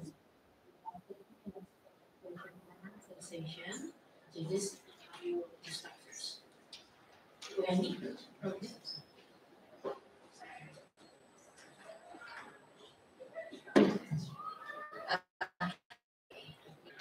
Well, so you're trying to develop this new platform. Are there any similar kind of platform available? I think as far as your own genius ideas? as far as I know, I cannot find any similar idea with it. So that's why I bring up this creative idea. Yeah, there are some treatment that have been adapted for spatial treatment with autism, and some of them related or dealing with artistic groups such as painting and also the another artistic group like dealing with music. So what you're just proposing a platform, and you're going to be the developer of the platform, or what are you going to do with the platform, and what benefit?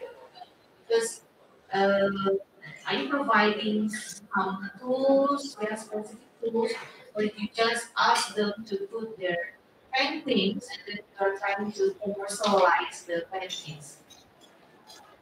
Yes. Okay, thank you for the question. So basically, what is my role? What is our team role in this creative idea? So we develop this platform. We as a team to develop a platform where the people with autism can submit their paintings works, and we can help them to digitalize it and commercialize it, and also in order to make profit, as I mentioned, 90% for the people with autism as creators, and 10% for our professionals.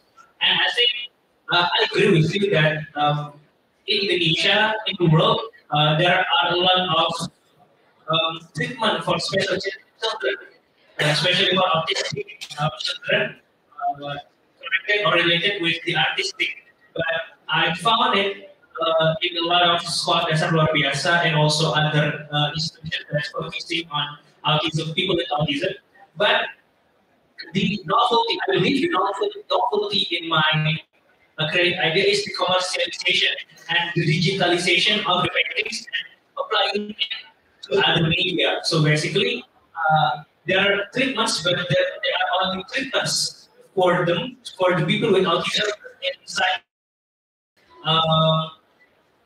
for the so basically the differences with this idea, we try to help the commercialization, the digitalization of the benefits and the applications on other media in order to them to know and to realize that we can make profit from this therapy, we can make profit from treatment. So besides the people with autism having therapy and also having treatments, they also can get the economic gain. And how would you get the number? Or the buyer or the one who wants to license it for any use? I think thank you for your question. I think your question is regarding the marketing, right? So I believe I will treat this product as the common product in the studio, but we will market it with social media and also online shop. And as I mentioned, we will tell them that there is story and wow factor in this product. And as I mentioned in my paper, every product, in each product, we will provide a QR code that can be scanned by the seller or by the seller soon to be that they can scan it and they can see and they can watch the video about the process for the process of the people with autism making the product. So we want to tell the seller or the seller soon to be that this is the real work of the people with autism that you guys give the negative stigma and social and economic burden. They can prove it, they can do it by themselves, and they have the potential to not become social and economic burden for society. Well, that you will fix another problem in the right issue. Do you think that likely provide the video, yeah, for their children to be published online? Yeah, I think it's instant. It is Yeah, instant. the more privacy, the more information you publish, it might increase the privacy. Yeah. Yeah, I think it's issues. That is why I think with these stages, the preparations of internal preparations of important partners. So we will collaborate with the institutional or yayasan peduli autism center, such as like something like that, to connect us with the parents, and we will explain to them this is how it works. This is how our idea is. If you don't agree, that's fine. Another way that you can agree.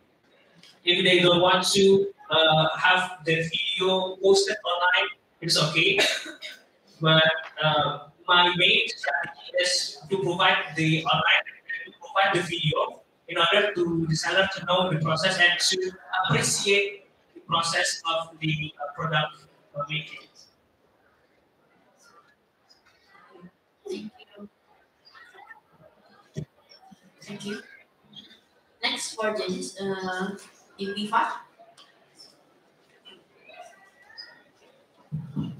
Thank you. Good morning. For example, this is actually interesting idea because one of my closest family member also children with special needs. I have some concern with my history because I agree that sometimes their story are something that can touch the perspective way. However, there will be issues. Do you think what we do here are exploit their story? I mean, of course, sometimes there are some stigma, like family member do not want people to know that they have special children in the family, right? I think this is one of the issues that we need to address how to solve it. And another question is about about the feasibility. Is it already practiced I mean that sometimes people want to buy art from the autism people. It because maybe two reasons. First, because of the quality of the works, and second, maybe because the altruism factors. And let's agree that this is something that not predictable. I mean, you cannot predict whether one works are can be sold or not. And I see here that the funding solely come only from sold painting or sold merchandise, which means maybe it's not predictable. Right? You can get different income. Let's say if you want how to solve the sustainability issue in this project. Thank you.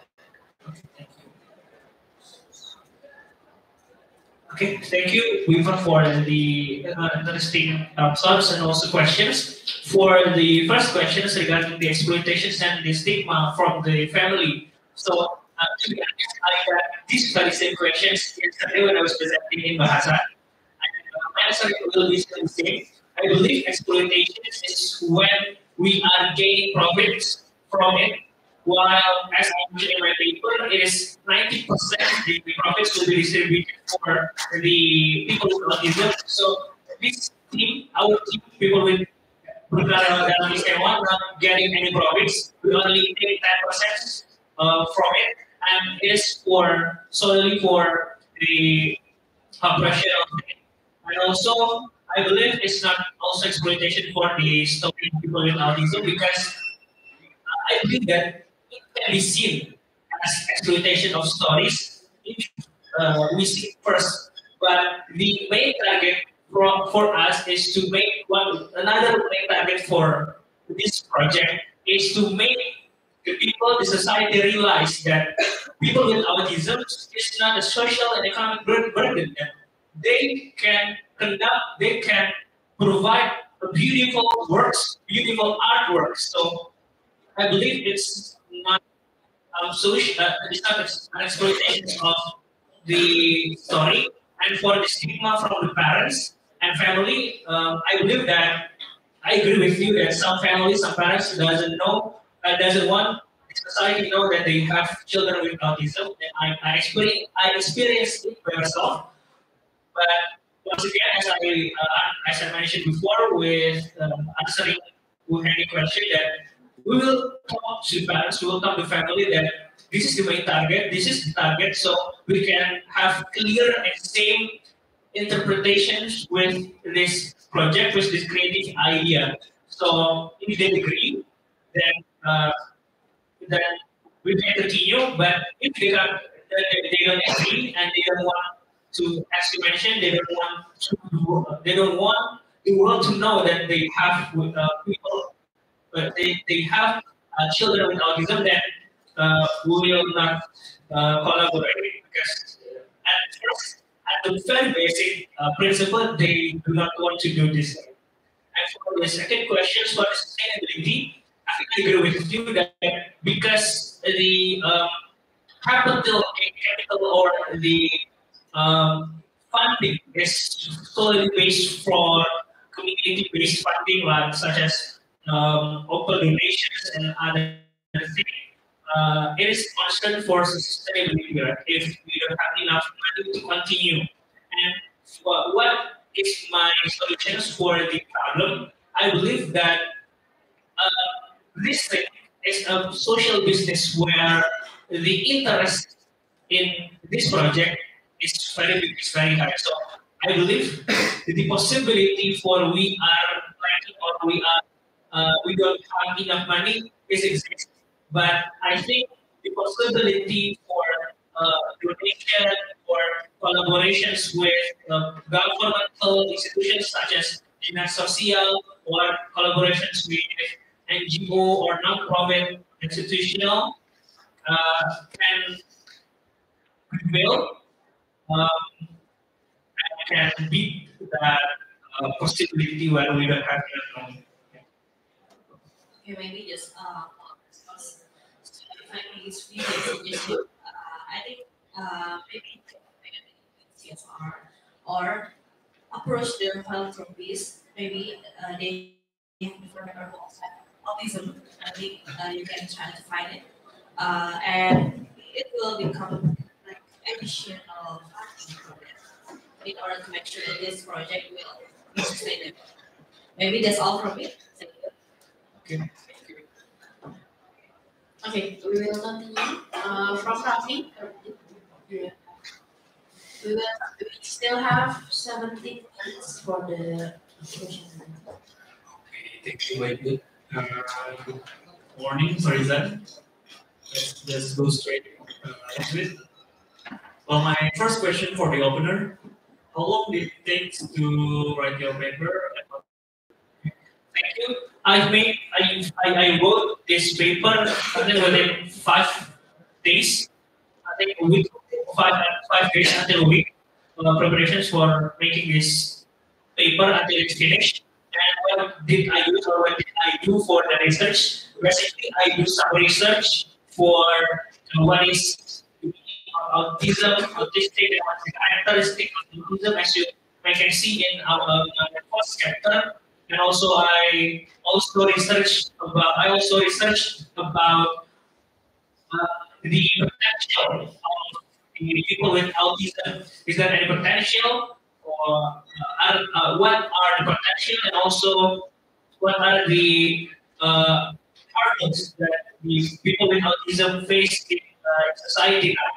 And also, I also do the research with some school and also some institutional, non-profit institutional, where I try to find the proof, as you can see in my Lampion part, as a proof that the drawing or the paintings of the people with autism is good and can be commercialized. That's my answer. Okay, thank you. I have a follow-up question. I see that you've done quite that research on autism, right? So just out of curiosity, is there any reason on why you chose autism specifically? How about other conditions such as Down syndrome? Because I have relatives with Down syndrome. Just asking. I think it is, as I mentioned in my first part of the presentation, it is my personal experience where I've been living with people with autism. I have experience living with people with autism, so I know how difficult it is to become people with autism. And besides that, I also find my friends, my colleagues with people with autism, that they have potential, such as for him, his name is, if I may say, his name is Raihan Ikhtikar. He's now a student in PNJ. If you can believe that he's an autistic person and he got to college and he got the potential. He memorized the Al-Quran and Jews, if I'm not mistaken, and also he can play drums. He usually tampil in front of all of us, in front of a lot of people, and also even now, I think last week he made a single, he made a song, he made a music. So I believe that the potential inside the people with autism is very big, and I think that's is the reason why I chose, because I have my personal experience. I think I believe that there are other conditions that can be that have potential, but I don't have any personal experience rather than the people with autism. Okay, where is that? Straight to the next question here. Regarding this project, how many people estimated will be enrolled into this program, especially for the first time? It might be considered as a pilot project, right?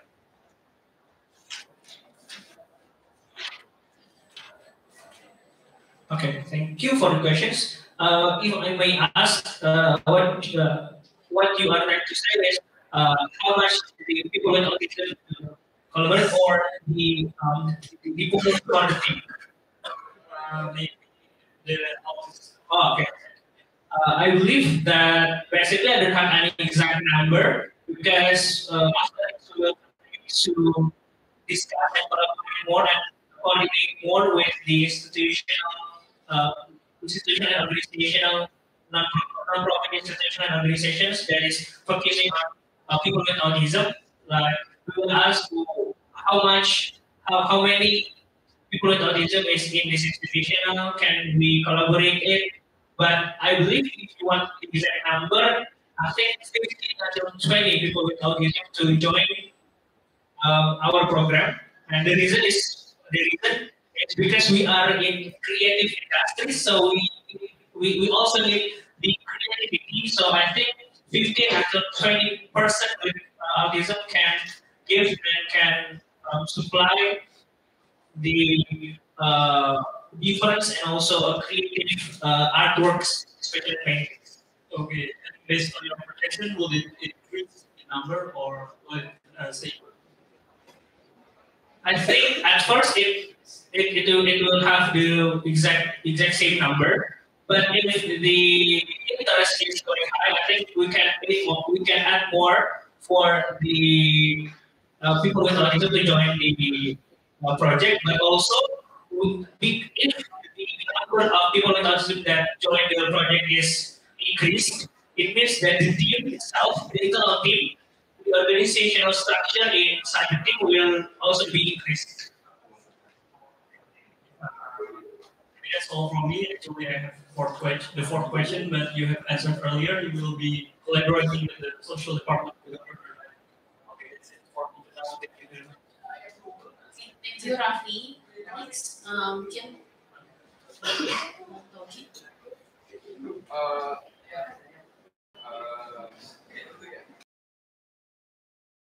There is already 2 or 3 similar projects. The most famous one is called Dito's Adventure. It's exactly the same plan, it's exactly the same course of action that what you are doing. So selling people who is autistic and selling his artwork in showcases usually developed by foundation. So I think you should use that as a comparison. And most importantly, because you are trying to answer inequality as SDG, one of the points in inequality SDG is sustainability of income. Not just growth creation, but sustainability of income. So I think the question from Ibu Iva was very relevant. How sustainable is this? There is only one source of income. So you haven't answered the issue of sustainability in this. My question for you is, how many types of autism are there? Is there only one?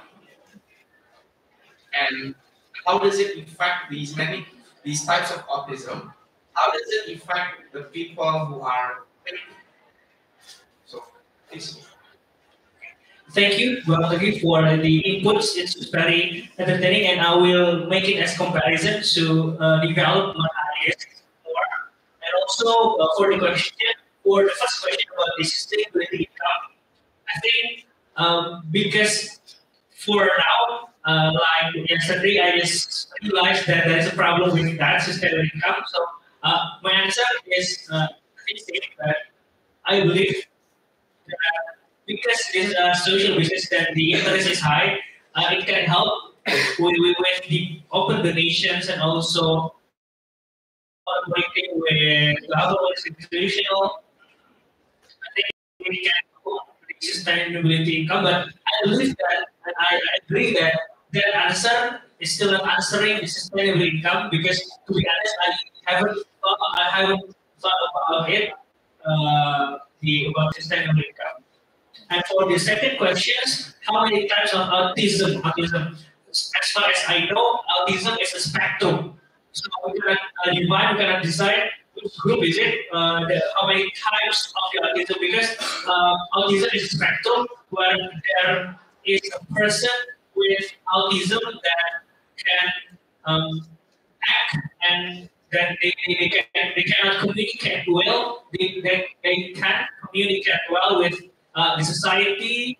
And there is also the people with autism that they talk much. They can talk. They can run all over the place. I think so. I think my answer is for the how many types of autism, there's a lot of types. And it is, as research saying also, it is a spectrum of autism. Yeah, so I think there is a growing body of research that try to categorize spectrums of autism into five.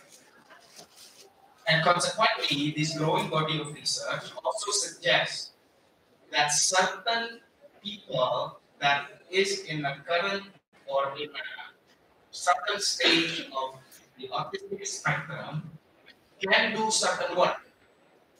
So because your premise is people with autism can work, right? Because you mentioned job interviews, communication as a prerequisite in conducting a job, but that's simply wrong. There are there are a lot of types of jobs out there that can be done by autistic people, right? So I think there is a huge leap of inclusion in identifying the problem and then coming to a solution. So I think that needs to be worked on. Okay. My last question is, have you identified what is actually the market, yeah, of the painting industry in Indonesia? Right? What is the size of the market of the painting industry in Indonesia? And what percentage of that market are you trying to capture? Or your conclusion is not, because from the main stages of the work plan, marketing and sales, that implies you're trying to grab a market of the art industry in Indonesia, right? So do you know how many paintings are sold each year? And what percentage of that market are you trying to capture? Or the conclusion, because you mentioned donations and everything, you're not trying to sell painting, right? You're trying to get a donation. You're trying to establish a foundation, right? The gimmick, the show is that the gimmick of the show is that these are paintings by people who have autism. People can contribute. If that's your end goal, that has been done multiple times across history. That's basically how foundations work, right? They sell art craft, they sell paintings, they sell whatever it is to people with disability, right? So I don't think there's a novelty. So have you done any research on the creative industry, specifically on the art and how big the market is? Thank you, Bob, for the inputs and also the questions. So basically, if you say that I don't sell paintings, I agree that I don't sell paintings because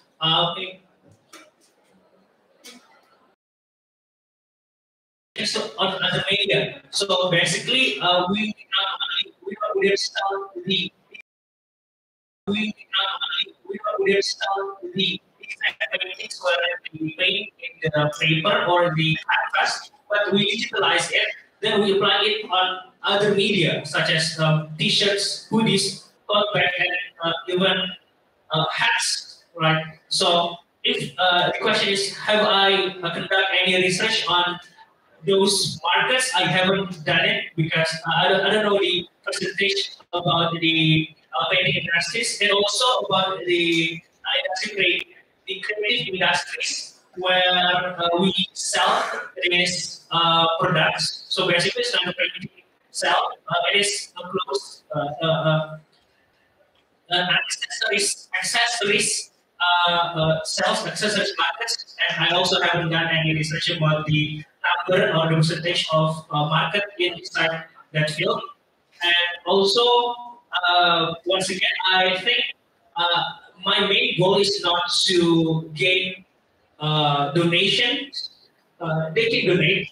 We will accept donation, but the main stage, the main thing is that we commercialize it and we got the profit for that. And as I mentioned in my paper, the distributions of the money is based on the profit. So 90% of the profit of the sales can will be distributed to the people with autism, and 10% will be distributed for professional. And I believe for the open donation, it's not categorized as profits because it will, as I think So far, I think that open donations, the result from the open donation will become our operational and also our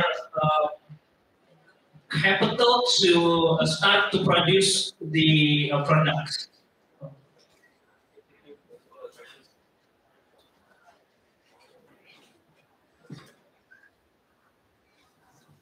Okay. Since it's 2 minutes left, I guess all the judges already asked the questions. So it will be the end of the presentation for Farizan. We give applause for Farizan. Thank you, Farizan.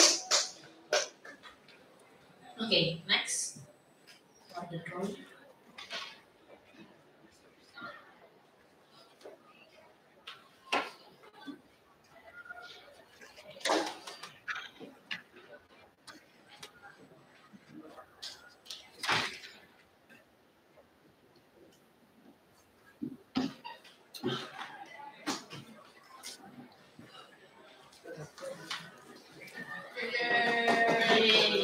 Yay. Okay, Faiza, Fedia, you can start to prepare your presentation.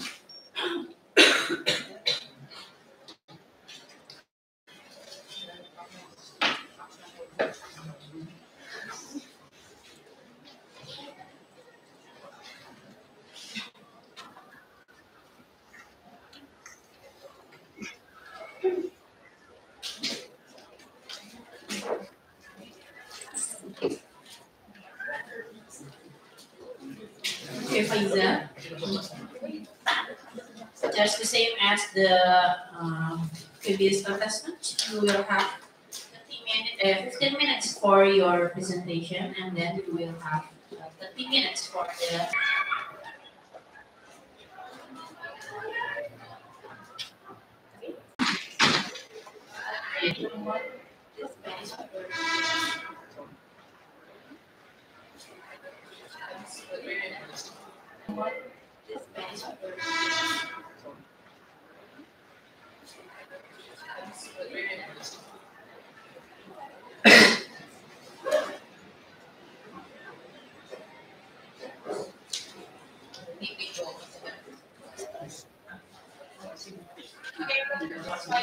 Are you ready? This. All right.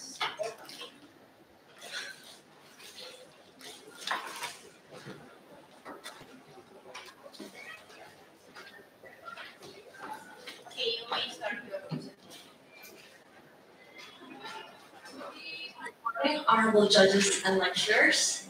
Today, I'll be presenting my paper about education, development, and legal aid strategies from traditional merchant through Market Made Easy website.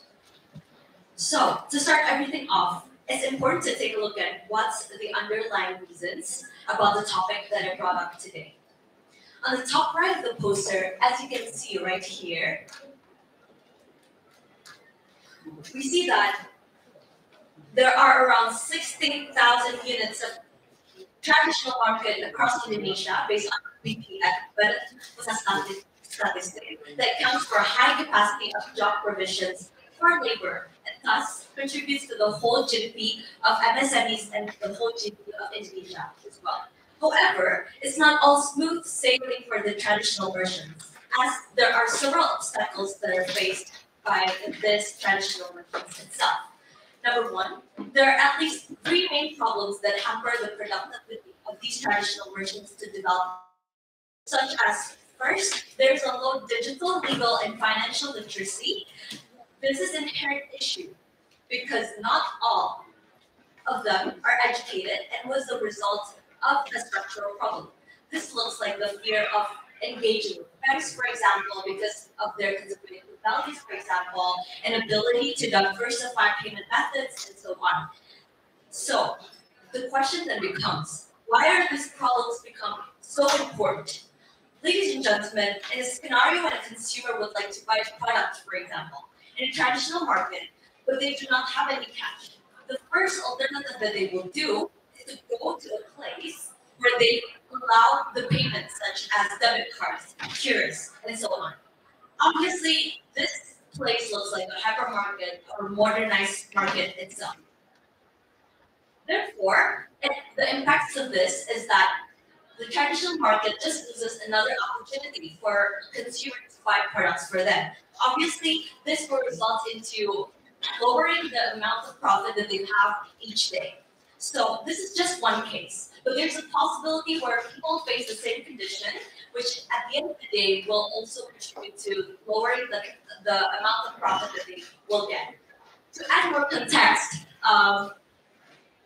fellow lecturers, there are, in a digitalized era, people demand efficient, face-paced activity that can save more time to mobilize or even to move more productively.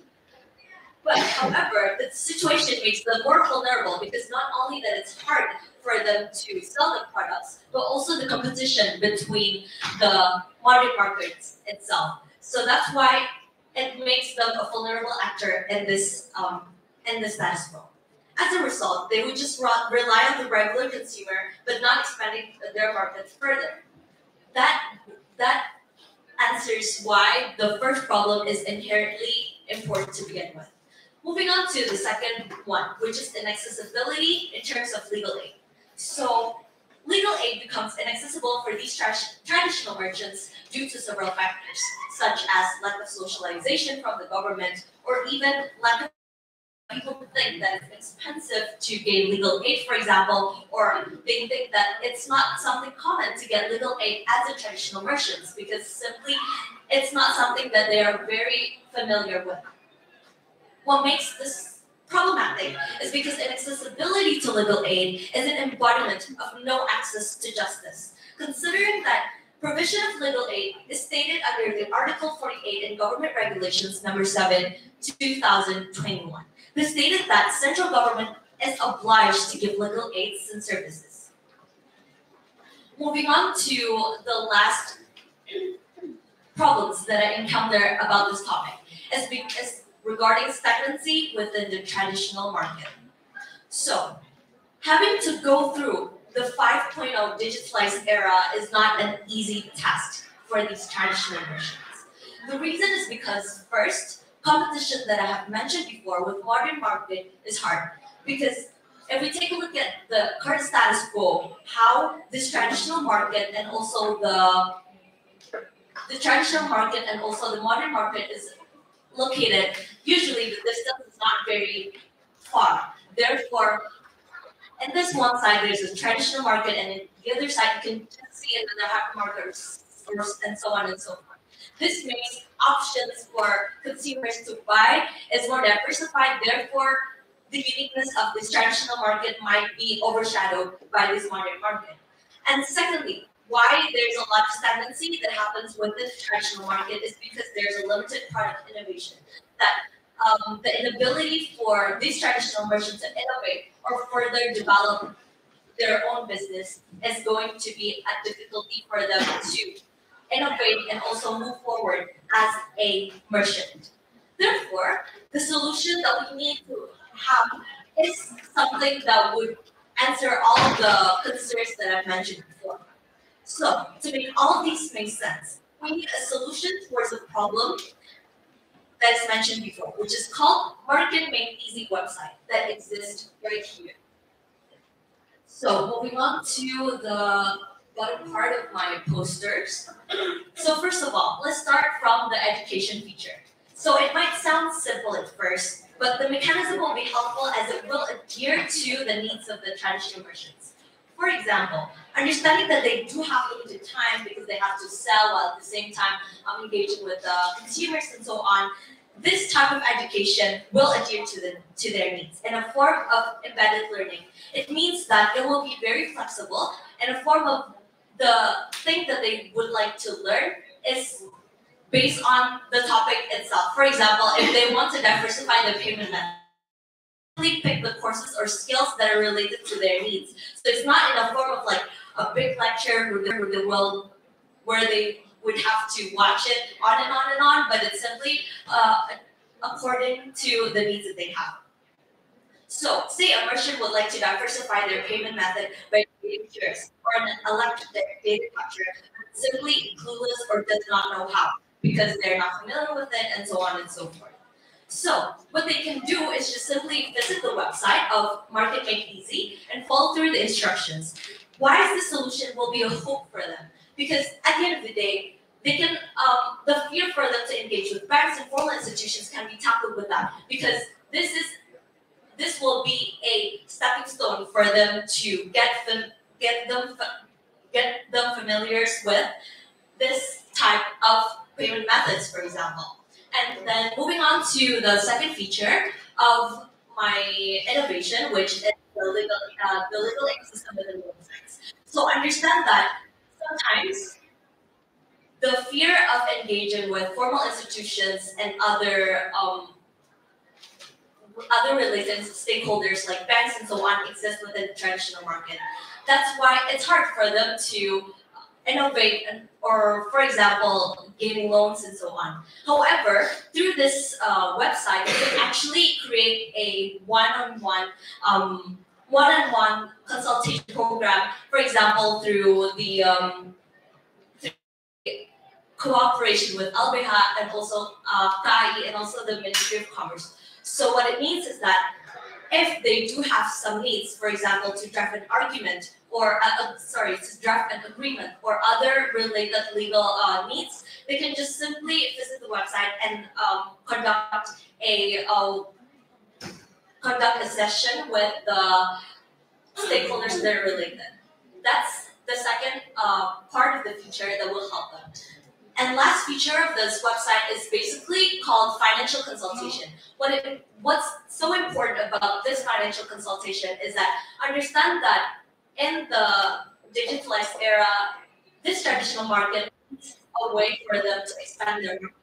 For example, ways for them to commercialize their products, for example, or to compete with other modern markets. However, sometimes, as we all know, not all of them have necessary education to begin with. That's why their information that are touched by them is very limited. Therefore, we provide a solution where they can conduct a session with this financial consultants as well to consult about their business operations and so on. This will be useful because at the end of the day, they will get advices from formal institutions. At the end of the day, will help them expand their business. And lastly, the question and the concern remains: how would we engage or attract them to visit our website in the first place? So, one of the innovations that I come up with called incentive program. What it means is that we'll create a innovation competition for these traditional merchants in a form of proposal submission that consists of innovation program or proposal in which the ones who will win this incentive program will deserve a cash or a source of prizes provided by the government as well. Obviously, this sort of incentives will attract them to actually register their profile into our website and furthermore participate into this innovation program. At the end of the day, it will create a trickle-down benefits. Why? Because this source of innovation is something that is necessary that comes within themselves. Because nowadays, stagnancy is a real thing around the traditional market. So this solution will help them to expand their business further. So at the end of the day, what's good about this solution is that it creates a concrete method to address the real problems faced in traditional merchants. And with that, we hope that this will be an answer for the concerns faced by the traditional merchants. And that is all for me. Thank you very much. Wassalamualaikum warahmatullahi wabarakatuh. Okay, thank you, Liza. Judges, you will have 30 minutes for the question and answer session. Maybe, Yeah, you start will first. when you will start first. Okay, Reza. Okay, one simple question. Why you choose website? I don't think that traditional market merchant will know how to use it. Yeah, if you want to go to the website, you need to open the browser. I don't think they are familiar with those kind of platforms. Okay. Thank you very much. Because yeah, you explicitly mentioned a website. Okay. Thank you so much for the question. So perhaps we can go through why utilizing a website in and of itself. Why not application? Okay. All right. So there are four. Yeah, well, you know that application is considered friendly, yeah, more friendly than a website. Thank you very much. Allow me to answer the answers that is mentioned. So first of all, there is one of the bigger reasons why I decided to utilize website is because the concern that I just mentioned before, basically, these traditional merchants have the difficulty or fear to engage with like formal institutions like banks and so on. So having it framed in the form of a website will be a more friendly way for them to engage. But however, if the comparison why, then why are we not using application? So there's four reasons why. First of all, it is platform free, which means that regardless your phone brand is, this website can be accessed. Because, for example, there's several applications that might be able to be accessed with through Apple, but it's not accessible with Samsung or other sets of brands of their phones. That's first. And secondly, it's more easily accessed. What it means is that you can just simply visit the browser and just tap on the link. In comparison to application, and yeah, you do have to download it first. And furthermore, what makes it important is that if there are several installments like pembaharuan, you need to re-update it on and on and on, which makes a lot of hassle for them to re-update it. But website is something that is automatically updated. So once you reload it, it will automatically absorb the update that is put by the website engineer. And lastly, is because geographical barriers. There are some traditional market merchants that are located in a more marginalized era. So having it through a website will help them to access these needs. Okay. I wonder whether you have conducted preliminary research on that issue. Yeah. Because, yeah, well, I don't think that uneducated people will likely, or they are more familiar with using browser. I don't think so. Because you have to consider from their own perspective. Yeah.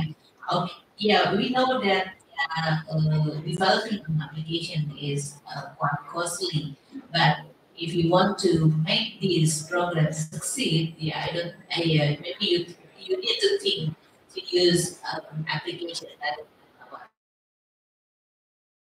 that's the first question. Okay.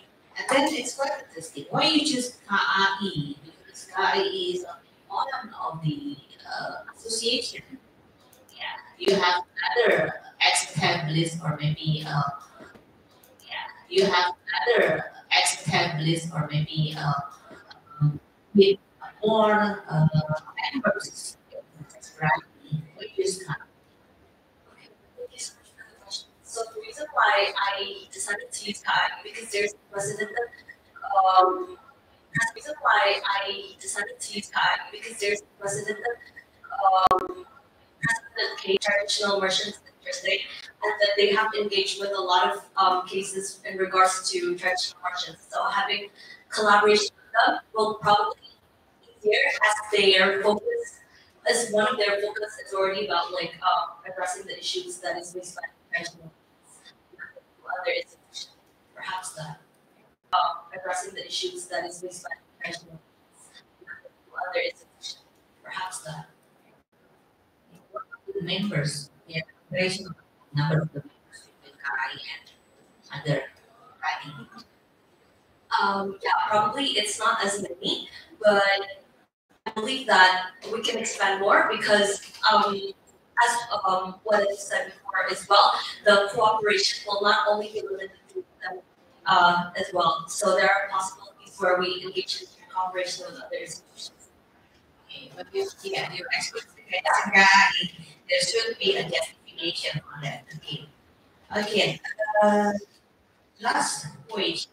We got the well, you will need a lot of money to develop this. Yeah, you're mentioning that you will provide these courses.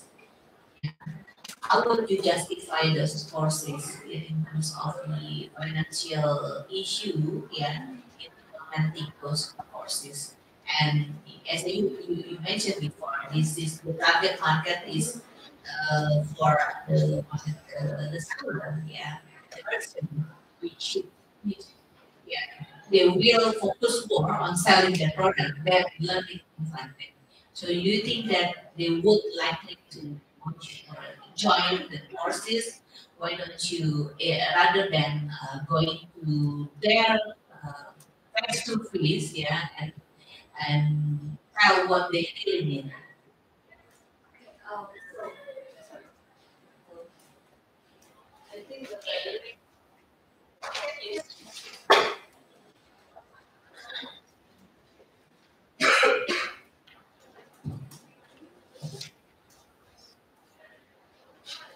okay. So sorry.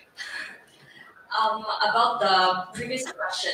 So, sorry, I think I was a bit blank because of the battery. Sorry, what kind of courses? Yeah, right, yeah. Okay. All right. So in terms of financial issues, so in my paper, I wrote that this program will be held under the Ministry of Commerce. So Ministry of Commerce, but like other than that, it might seem a bit like it might be a big thing to do, but I would say that it's something that is worth it because the comparison is that based on my interview with the local traditional merchants around my area too. Because the comparison is that based on my interview with the local traditional merchants around my area too, they find it fearful to face banks or other people that are coming from the formal institutions. So having it through the website would be easier because one of the features provided in my website as well is basically financial consultation where they can conduct a face-to-face session with the financial consultants, which helps them a lot in addressing or absorbing the information. Perhaps that would be the answer. Well, you have to consider the money. I mean, yeah, if you provide someone, yeah, let's say office hours daily to ready to answer any questions, yeah. Well, I don't think that would works here. Allow me to answer. So this platform is actually similar with, for example, HelloDoc or other platforms that are related. So But they are paying. They have to pay. yes, that's true. But to some certain extent, I feel like this program is something that is still can be realized because of the if there's some questions that are I would say default. For example, if they ask how to create curious. Anything you want to ask? Lisa, maybe we go first? Okay. Okay.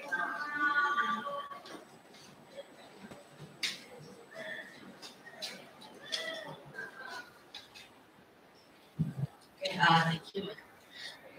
So, Lisa, actually my course more or less are similar with like me about the parties involved, but not maybe I will more focus on see the problem with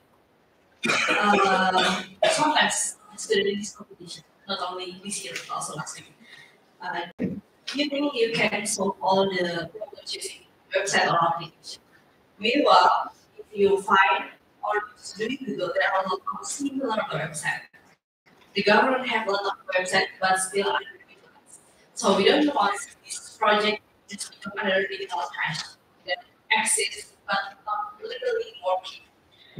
Uh, because in this website form, they must actively seek for education, consulting, and all.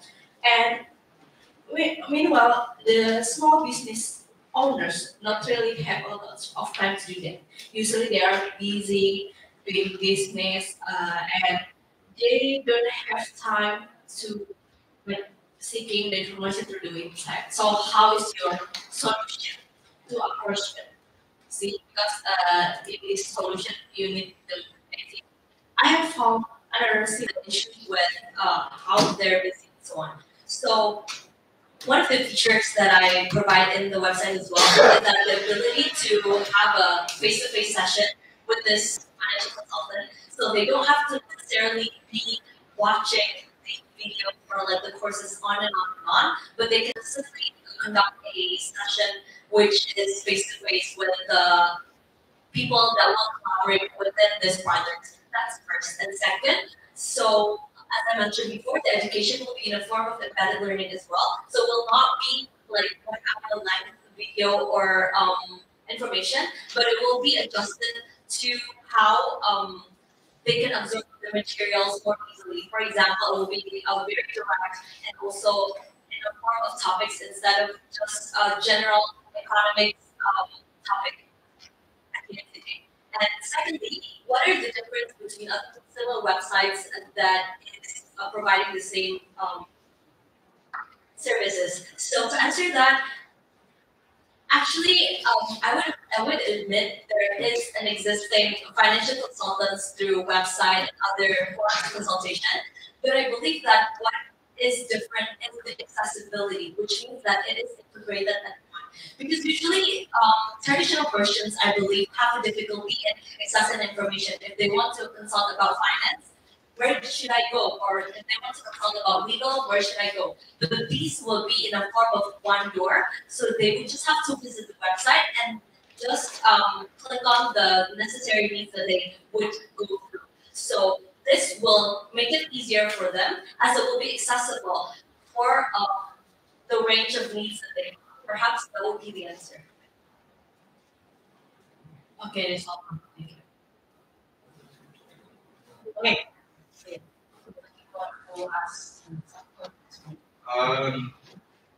Thank you for the presentation.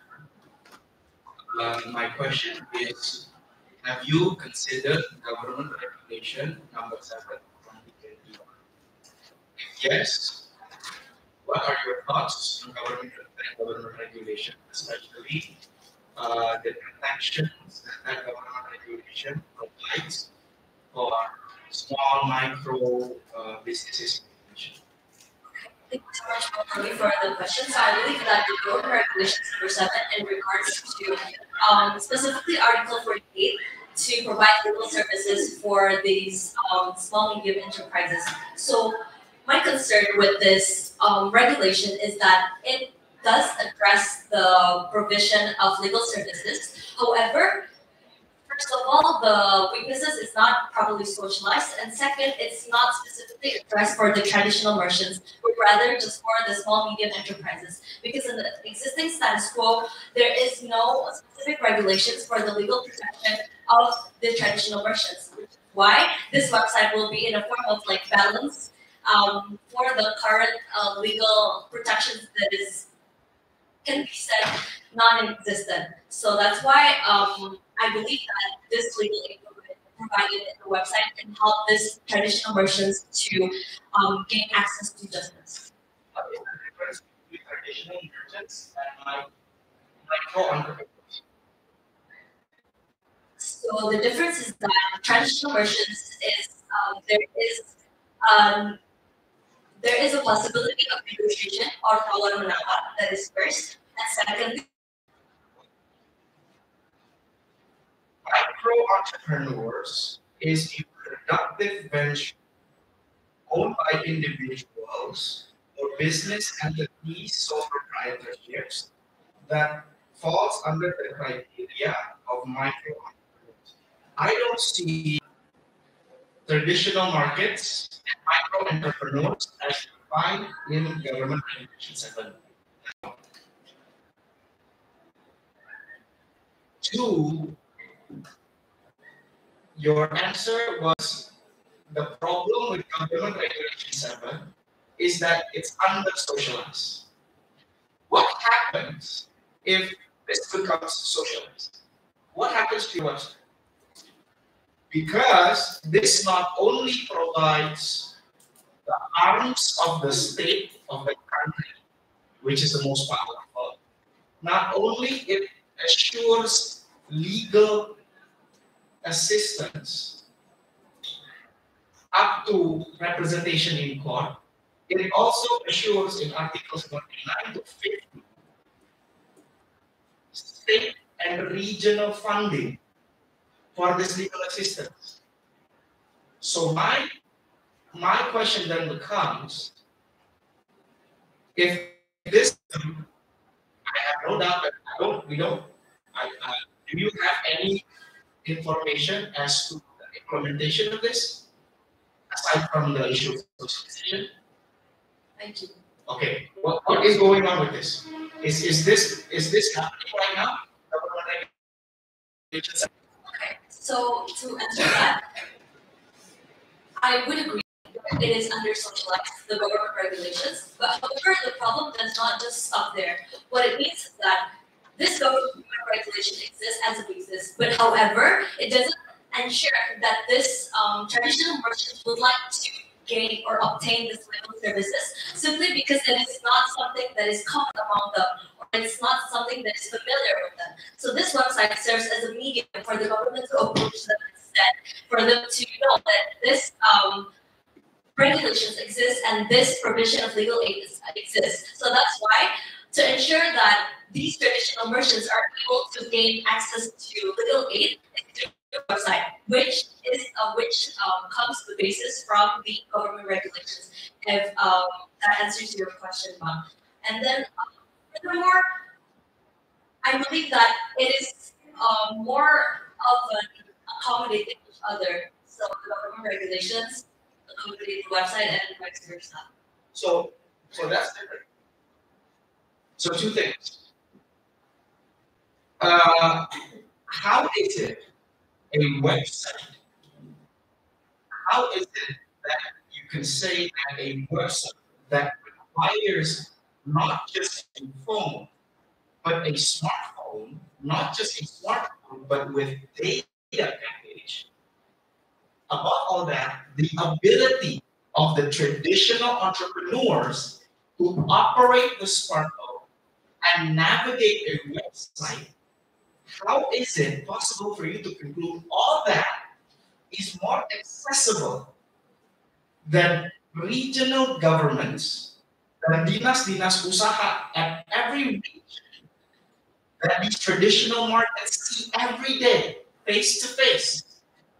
How is a website more accessible than face-to-face government officers that they can see and come to their offices to seek for legal aid? That's one. Two, you're proposing a solution to a problem that you said there are traditional markets, right? There are traditional markets, and they have an issue with not being provided with legal aid or assistance. There is no problem. The government has a specific regulation to combat that. The regulation actually says ease of business protection and empowerment of cooperatives and micro, small, and middle businesses, mid-sized businesses. So you're now pivoting. You're now saying that, oh, the problem is not that there is no legal